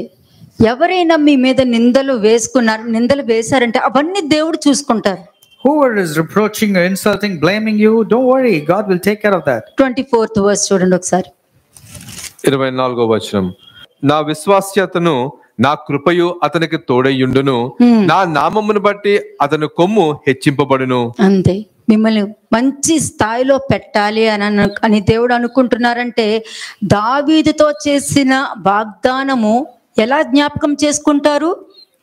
క్రీస్తు యొక్క బోధ, క్రీస్తు యొక్క ఉపదేశంలో బట్టి నీ ప్రవర్తనను, ఇందాక మీకాలో చదివారు చూసారా, మీకా 6:8, దానిని బట్టి మీరు ప్రవర్తించిన ఎడల ఆయన కృప నిన్ను విడిచిపోదు. God's grace will not depart from you when you abide in the instructions and the doctrine of Jesus Christ. 1 Chronicles 22 verse 10. 1 Chronicles 22 verse 10. మొదటి దినవృత్తాంతములు 22వ అధ్యాయము 10వ వచనము. అతడు నా నామమునకు ఒక మందిరము కట్టించును, అతడు నాకు కుమారుడై యుండును, నేను అతనికి తండ్రినై యుందును, ఇశ్రాయేలు మీద అతని రాజ్య సింహాసనము నిత్యము స్థిరపరచుదును.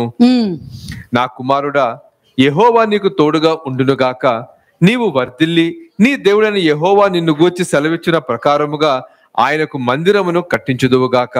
అదే, ఎలా చూసినా 11th verse లో యెహోవా నీకు తోడు ఉండునుగాక, నువ్వు ఎప్పుడు వర్ధిల్లగలుగుతావు? ఆత్మీయంగా దేవుని యొక్క వాక్యాన్ని గ్రహించినప్పుడే నువ్వు వర్ధిల్లగలుగుతావు. In verse 11 is talking about the prosperity. How will you prosper? You will prosper only when you understand the word of God and apply it in your life. అప్పుడు దేవుడైన యెహోవా నిన్ను గూర్చి సెలవిచ్చిన ప్రకారము, నీ గురించి ముందుగానే చెప్పారు కదా, సొలొమోనుని ఎన్నుకుంటాను, అతన్ని ఏర్పరుస్తాను, అతన్ని నిలబెడతాను అని ఏ విధంగా కోరుకున్నారో అది నీ జీవితంలో జరుగుతుంది. Then the way God wanted to bless you and call you and chosen you, that will happen in your life. 13th 13వ వచనం. యెహోవా ఇశ్రాయేలును గూర్చి మోషేకు ఇచ్చిన కట్టడల ప్రకారముగాను ఆయన తీర్చిన తీర్పుల ప్రకారముగాను జరుపుకొనుటకు నీవు జాగ్రత్త పడిన ఎడల నీవు వృద్ధి పొందుదువు. ఏముంది అక్కడ? 13th verse. యెహోవా ఇశ్రాయేలును గూర్చి మోషేకు ఇచ్చిన కట్టడల ప్రకారముగాను ఆయన తీర్చిన తీర్పుల ప్రకారముగాను జరుపుకొనుటకు నీవు జాగ్రత్త పడిన ఎడల. ఇది ఆది కాండం నుండి ప్రకటన గ్రంథం వరకు జాగ్రత్త కలిగి ఉండు భద్రము సుమే, జాగ్రత్త కలిగి ఉండు అని చెప్తూనే వచ్చారు. From the Old Testament till now, the Lord is constantly telling you have to take extra care, you have to be faithful, you have to take it seriously. ఇక్కడేమో జాగ్రత్త కలిగి ఉండాలంటే మనం క్యాజువల్ గా మనం లైఫ్ లీడ్ చేసేస్తున్నాం. But on the other hand, we are casually leading our lives. Next. నీవు వృద్ధి పొందుదువు, ధైర్యము తెచ్చుకొని బలముగా ఉండుము, భయపడకము, దిగులు పడకము.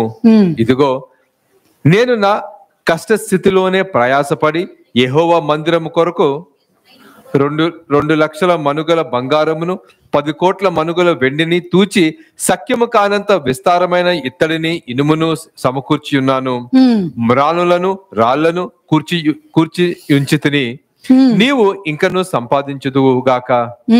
మరియు పనిచేయు తగిన విస్తారమైన శిల్పకారులను, కాసె పనివారును, వడ్రవారును, ఏ విధమైన పనినైనను నెరవేర్చగల మంచి పనివారును నీ యొద్ద ఉన్నారు.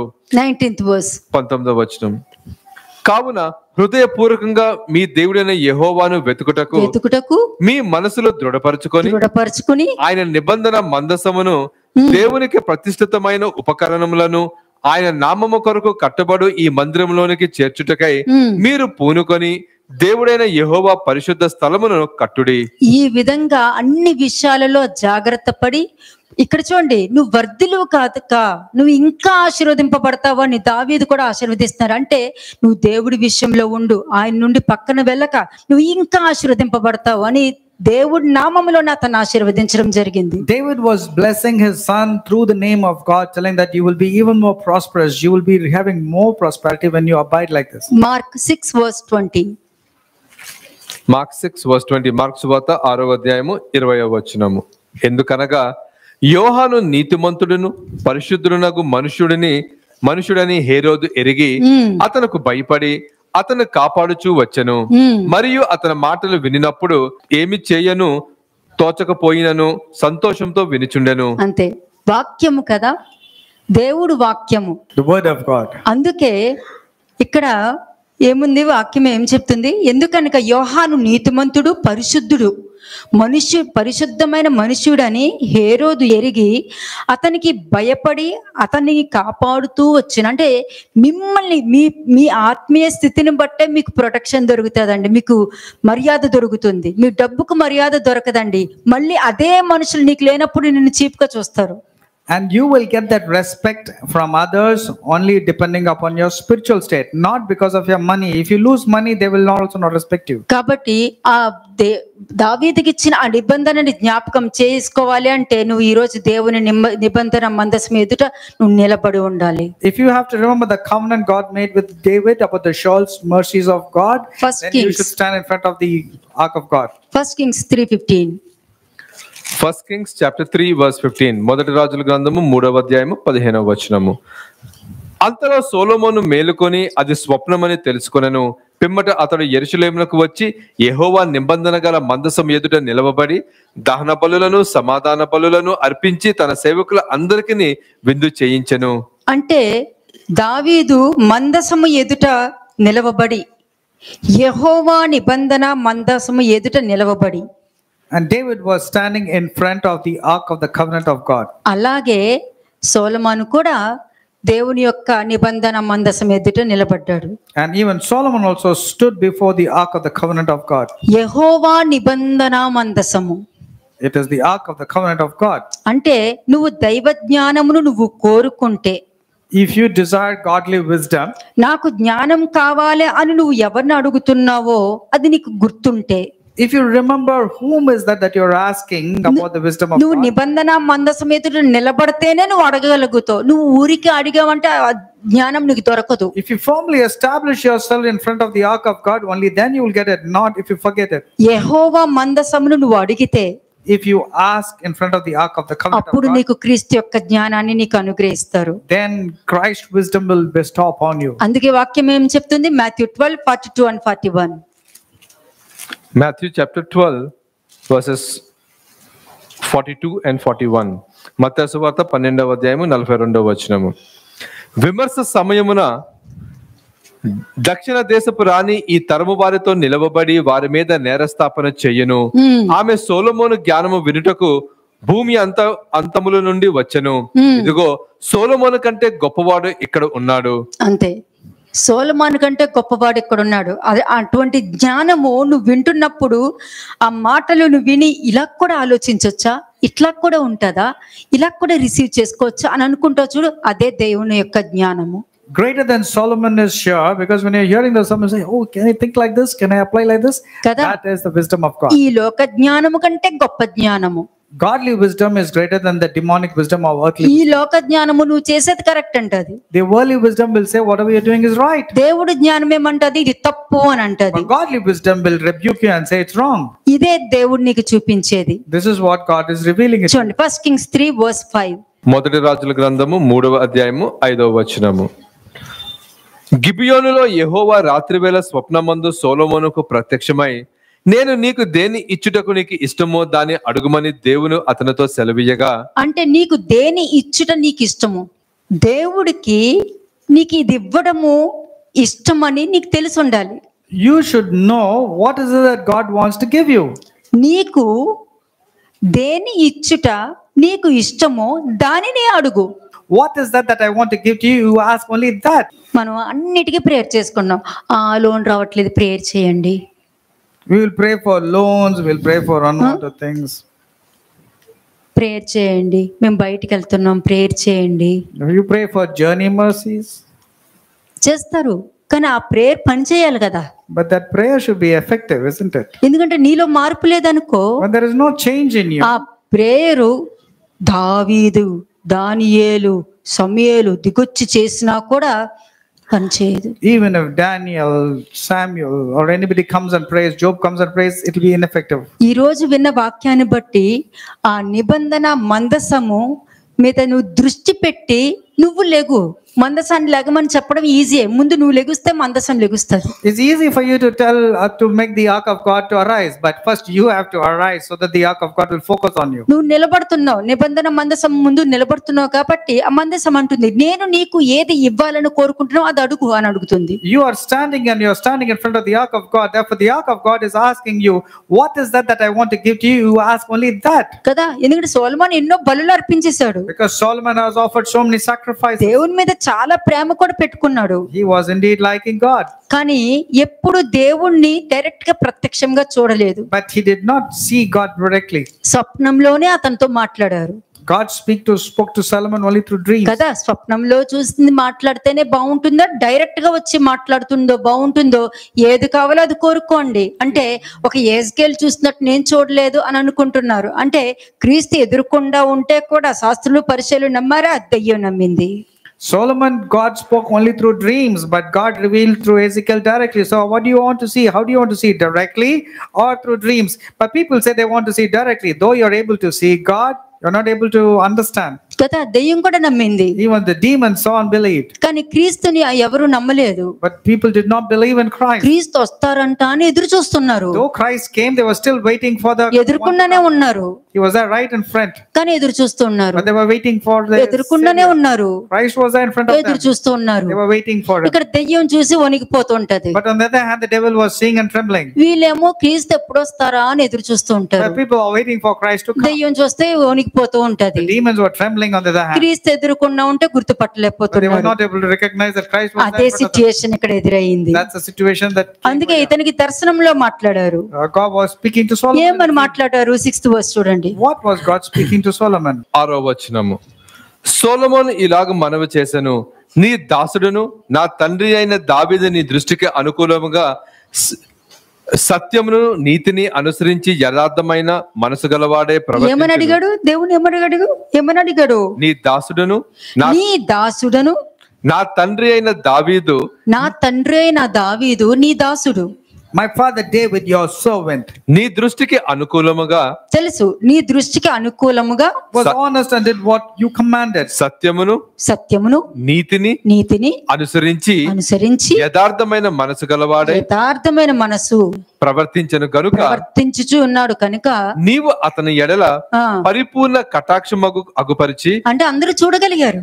That means they were able to see. పరిపూర్ణ కటాక్షం నీ జీవితంలో ఎవరిని చూడగలిగావు? పరిపూర్ణ కటాక్షం కలిగిన మనుషులను ఎవరిని చూడగలిగావు? Whom have you seen where there was continuous great kindness upon that person? దావీదు గురించి తన తండ్రి గురించి సొలొమోను చెప్తున్నాడు. Solomon was talking about his father.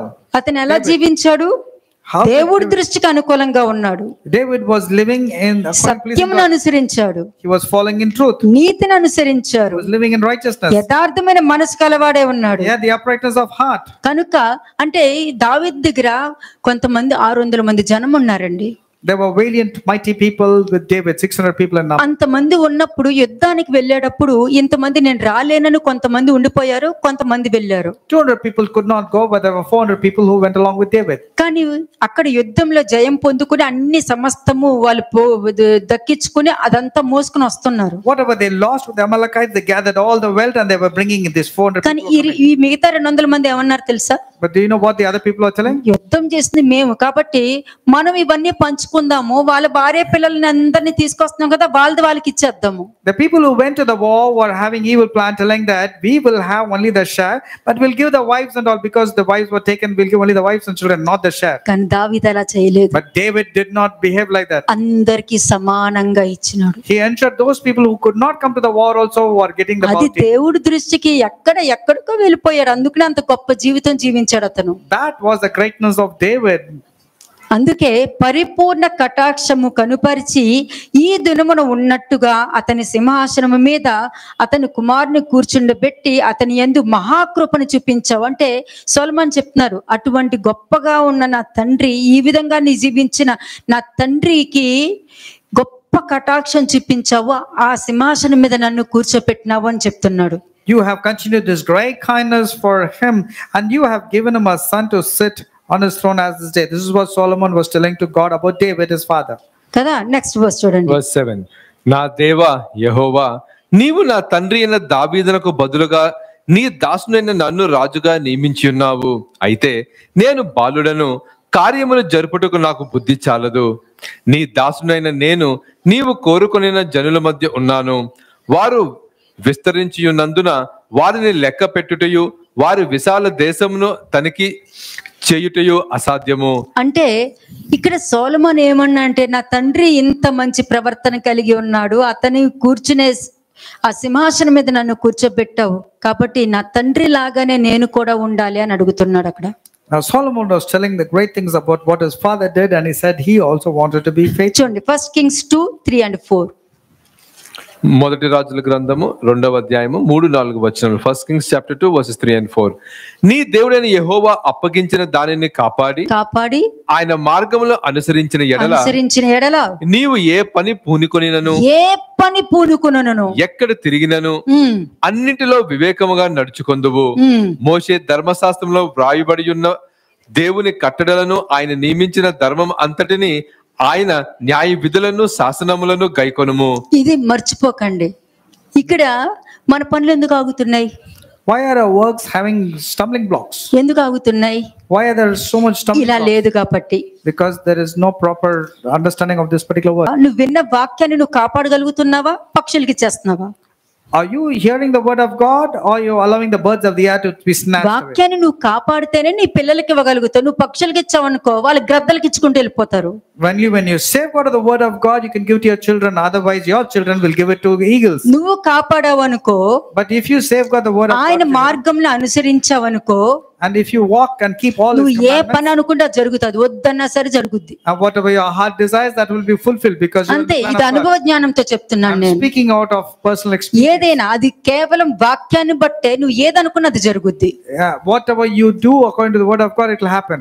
ఎందుకంటే అన్నిట్లో వివేకంగా నడుచుకుంటావు. Because you will walk wisely in all your ways. అప్పుడేమవుతుంది? 4th verse.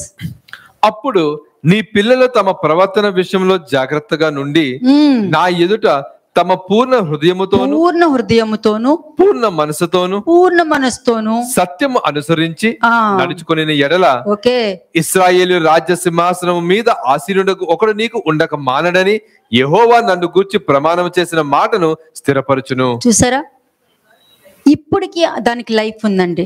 Even now this verse has life. కదా, మీ పిల్లలు బాధపడతాం మీకు ఇష్టం ఉండదు, ఎవరికి ఇష్టం ఉండదు. No parent will be happy when the children are suffering. మీ పిల్లల జీవితం కూడా ఇందులోనే ఆధారపడి ఉంది, నువ్వు ఉండే మార్గముల మీద ఆధారపడి ఉంది. Your children's life is totally dependent upon this verse, and it all depends upon how you are living. ఒక్క రోజు నువ్వు మాట్లాడి పిల్లలు ఓకే ఓకే అని నువ్వు చెప్పింది వింటాను అన్నారని నువ్వు సంతోషపడిపోతావు. అది పర్మనెంట్ కాదు, అది టెంపరరీ మళ్ళీ మొదలుకొచ్చేస్తుంది.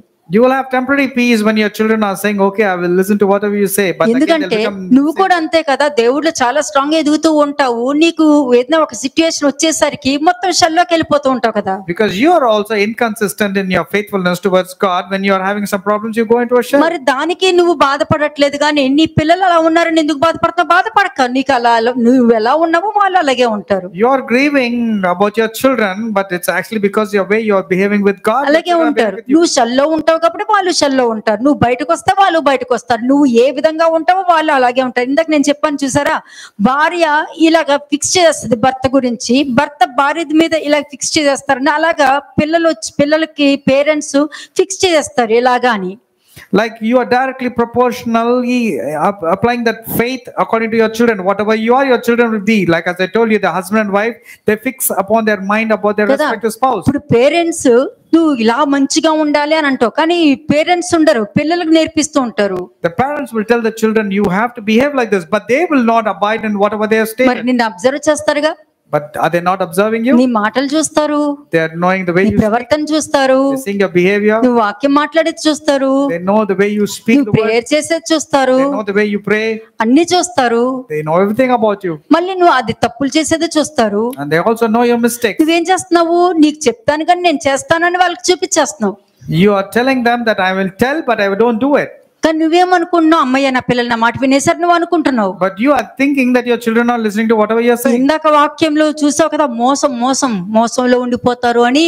అలా మోసంలోకి నువ్వు ఉండిపోతావు, నీ పిల్లలు కాదు. I told you about the things earlier about delusions. You will be caught up in delusions. ఇది ట్రూత్ అండి, నేను చెప్పకపోయినా ఇందాక అన్నాను చూసారా, దావీదుకి వాక్యము మందసం గురించి చెప్పేశారు కానీ దావీదుకి గుర్తులేదు, కానీ వాక్యమే అక్కడ పని జరిగించింది. This is the truth. Even though David was ignorant about the way he has to bring the ark of God, he didn't know, but that consequences had to take place. 1 Kings 9:4. 1 Kings chapter 9 verse 4. మొదటి రాజుల గ్రంథము 9వ అధ్యాయము 4వ వచనము. నీ తండ్రి అయిన దావీదు నడుచున్నట్లు నీవును యథార్థ హృదయుడై నీతిని బట్టి నడుచుకొని నేను నీకు సెలవిచ్చినది అంతటి ప్రకారము చేసి నా కట్టడలను విధులను అనుసరించిన ఎడల నీ 6వ వచనము. అయితే మీరే గాని మీ కుమారులే గాని ఏ మాత్రమైనను నన్ను వెంబడించుట మాని నేను ఇచ్చిన ఆజ్ఞలను కట్టడలను అనుసరింపక ఇతరమైన దేవతలను కొలిచి పూజించిన ఎడల. ఇతరమైన దేవతలు ఎవరు తెలుసా? You know what are the idols? బయట వాళ్ళు కాదు. It's not about the other idols that you know. నీలో ఉన్న ఆలోచన, నీ ప్రవర్తన, నువ్వు ప్రెజెంట్ చేసే విధానము, నీ మాట తీరు, ఇవన్నీ నీ దేవతలే. Your thoughts, your behavior, your way you present yourself, these are your gods that is mentioned. నువ్వు కొలిచి పూజించడం నీ పిల్లలు చూస్తారు. And your children clearly know that you are worshipping other gods. Next verse. Verse 7. నేను ఇశ్రాయేలుకి ఇచ్చిన ఈ దేశములో వారిని ఉండనీయక వారిని నిర్మూలము చేసి నా నామములకు నేను పరిశుద్ధపరిచిన ఈ మందిరమును నా సముఖములో నుండి కొట్టివేసేదను. ఇశ్రాయేలీయుల సర్వ సమాజంలో చెదిరిపోయి సామెతగాను హేళనగాను చేయబడుదురు. వీళ్ళ వీళ్ళు క్రిస్టియన్సా, మొన్న వాక్యం చెప్పడం విన్నానే, వీళ్ళ అలాగా హేళనగా మిగిలిపోతారంట. You will become a laughing stock. People look and say, this guy is a Christian. Look at the way he is behaving. 9th verse. 9వ వచనం. జనులు ఇట్లందరూ ఐగుప్తు దేశముల నుండి తమ పితరులను రప్పించిన తమ దేవుడైన యెహోవాను వారు విడిచి ఇతర దేవతలను ఆధారము చేసుకొని కొలిచి పూజించుచూ వచ్చిరు కనుక యెహోవా ఈ కీడంతయు వారి మీదకి రప్పించుచున్నాడు. ఎవరు రప్పించారండి? ఈ కీడు రప్పించడానికి కారణం ఎవరు? దేవుడు కాదు. ఈ కీడు రప్పించడానికి కారణం ఎవరు? దేవుడు కాదు. నువ్వు దేవుణ్ణి ఆ విధంగా చేసుకునేటట్టు, నీ మీదకే రప్పించుకునేటట్టు దేవుణ్ణి నువ్వు ప్రేరేపించు. నీ ప్రవర్తన ప్రేరేపించింది, నీ ఆలోచన విధానం ప్రేరేపించింది. కానీ నువ్వేమనుకుంటావు? నేను అన్ని బానే ఉన్నానని అనుకుంటావు. It's not God, it's you. Your behavior has invoked these things coming upon you. But on the other hand, you're thinking and you're telling that everything is fine with you. దేవుడికి ఇది జ్ఞాపకం రాకూడదండి. దావీదుతో చేసిన నిబంధన జ్ఞాపకం రావాలి, కానీ ఈ ఇశ్రాయేలు జనాంగం చేసినట్లే వీరు చేస్తున్నారు అన్నది దేవుడికి జ్ఞాపకం రానివ్వకూడదు. మీరు దేవుడికి జ్ఞాపకం చేయొద్దు. God should not remember you as an unfaithful person like the Israelites have done, but he should remember you as a person like David, and the sure mercies of David should come upon you. ఇవి నువ్వు జ్ఞాపకం చేసుకుని ఇలా ఉండకూడదని నువ్వు అనుకుంటే నువ్వు దేవుని మందసం ముందు నువ్వు నిలబడి ఉంటావు, నిలబడగలుగుతావు. When you firmly determine and decide yourself that you should not behave like that, then you will be able to stand firmly in front of the ark of God. చూడండి 1 Kings 3:9 and 10.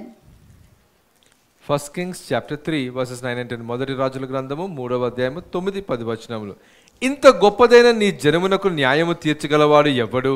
కాబట్టి నేను మంచి చెడ్డలు వివేచించి నీ జనులకు న్యాయము తీర్చినట్లు నీ దాసునైన నాకు వివేకము గల హృదయము దయచేయము. సొలొమోను చేసిన ఈ మనవి ప్రభువునకు అనుకూలమైన గనుక. దేవుడికి ఎందుకు అనుకూలమైంది? అతడు హృదయపూర్వకంగా అడిగాడు. Why did the speech of Solomon please God? Reason? Because he was asking wholeheartedly. నువ్వు నోటితో అడిగితే ఏం దొరకదు. You will not get anything if you ask with your ఏం mouth. దొరకదు. ఇస్కరియోతు యోధ యొక్క ముద్దు దొరుకుతుంది. You will get only the kiss of Judas. ఎందుకంటే నువ్వు నోటితో అడిగితే నీకు ఇటువంటి ముద్దు దొరుకుతుంది. If you ask with your mouth, you will get a betrayal kiss.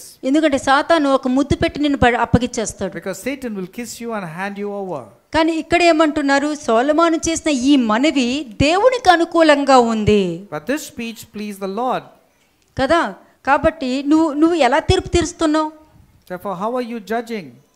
ఎలా తీర్పు తీరుస్తున్నావు? ఒక మనిషిని నువ్వు చూస్తావు, ఎలా తీర్పు తీర్చేస్తున్నావు? You're looking at a person and how are you judging him? వాళ్ళ గురించి ఎలా నేర్చుకుంటావు? What all speech is coming out of your mouth? అతను మారిపోతాడు. That person would have ఆమె changed. మార్చేసుకుంటది. That woman would have changed. ఆమె దేవుడిలో ఎదిగిపోతూ ఉంటారు. And that person would be growing. నువ్వు మాత్రము వాళ్ళని నీకు అనుగుణంగా ఊహించుకుంటావు. అంటే నీ ఆలోచనలో నువ్వు చిక్కుపడతావు, నీ నోటి మాటతో నువ్వు చిక్కుపడి నీ నోటి మాటతో నువ్వు పట్టుబడతావు. అది అందరూ చూస్తారు.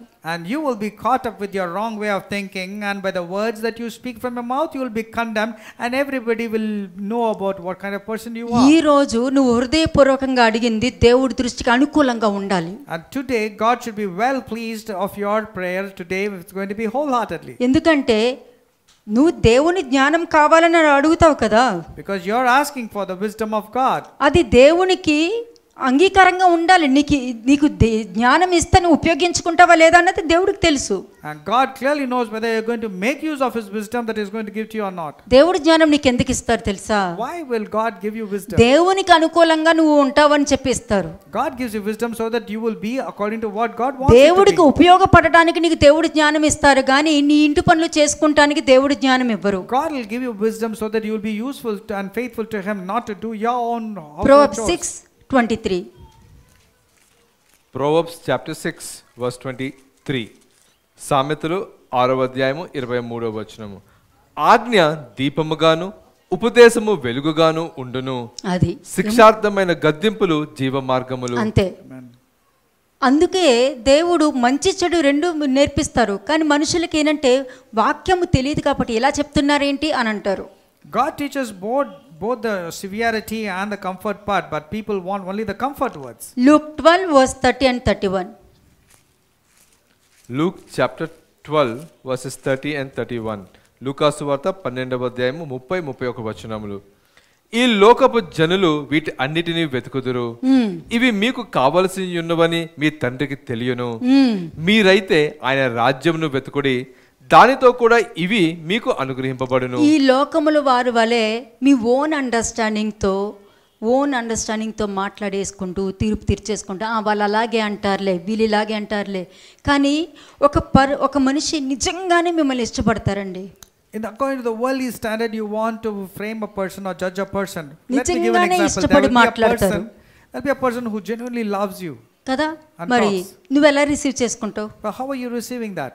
కదా, నీలో నెగిటివ్ మైండ్ ఉంది, నువ్వు షెల్లో ఉన్నావు అనుకో, వాళ్ళు నిజంగా ప్రేమించిన ప్రేమను కూడా నువ్వు నెగిటివ్గానే రిసీవ్ చేసుకుంటావు. అప్పుడు నువ్వు దేవుడు ప్రేమను తృణీకరిస్తావు. If you are in a shell and if you're a negative person, the person showing you love also, you will reject. You are actually rejecting God therefore. ఎందుకంటే కొంతమంది ఇలాగ దేవుడు ప్రేమని రిజెక్ట్ చేసుకున్నారు. అది జ్ఞాపకం చేయడానికే ఈ మాట నేను తీశాను నేను. Likewise, many people have rejected the love of God. కదా, దావీదుతో చేసిన నిబంధన జ్ఞాపకం చేసుకోవాలంటే నువ్వు ఏ విషయాల్లో దేవుడు ప్రేమను తృణీకరించావో, ఏ విషయాల్లో దాన్ని సర్కాస్టిక్గా మాట్లాడావో అది నువ్వు జ్ఞాపకం చేసుకొని నువ్వు దేవుడి తట్టు తిరిగావంటే ఆ నిబంధనని జ్ఞాపకం చేసుకోగలుగుతారు. ఆ నిబంధన మందసము నీ దగ్గరికి రావడం అన్నది జరుగుతుంది. While many people are caught up like forgoing or rejecting the love of God, you need to remember standing in front of the ark of God. Then God will remember the sure mercies of David that is given to David. ఎందుకంటే నువ్వు తృణీకరించింది మనుషుల్ని కాదు అన్నది జ్ఞాపకం చేసుకోవాలి. You should remember that you have not rejected or forsaken God, but you have forsaken Ephesians people, 5:17. but you have forsaken God himself. Ephesians chapter 5 verse 17.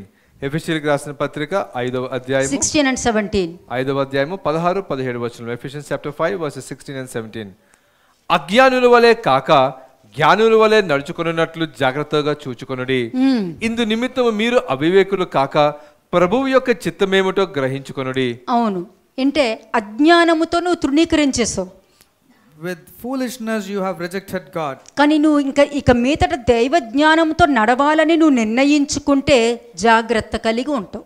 But if you are decided to walk circumspectly according to the wisdom of God, then you will be careful. James 3:17. James chapter 3 verse 17. యాకోబు 3వ అధ్యాయము 17వ వచనము. అయితే పైనుండి వచ్చు జ్ఞానము మొట్టమొదట పవిత్రమైనది, తరువాత సమాధానకరమైనది, మృదువైనది, సులభముగా లోబడినది, కనికరముతోనూ మంచి ఫలముతోనూ నిండుకొనినది, పక్షపాతమైనను వేషధార అయినను లేనిదై ఉన్నది. అంటే ఈ వాక్యాన్ని ముందు పెట్టుకొని నువ్వు ఐ చెకప్ చేసుకున్నట్టు, ఈసీజీ చెకప్ చేసుకున్నట్టు, నీ లంగ్స్ చెకప్ చేసుకున్నట్టు ఈ వాక్యాన్ని బట్టి నువ్వు చెక్ చేసుకోవచ్చు. When you go to a lab to get all your diagnostic tests done for your bodies, keep this word in front of you and check. పవిత్రమైన ఆలోచన ఉందా? Do you have pure thoughts? నీకొచ్చే ఆలోచనలు నీకు సమాధానకరమైనదిగా ఉందా?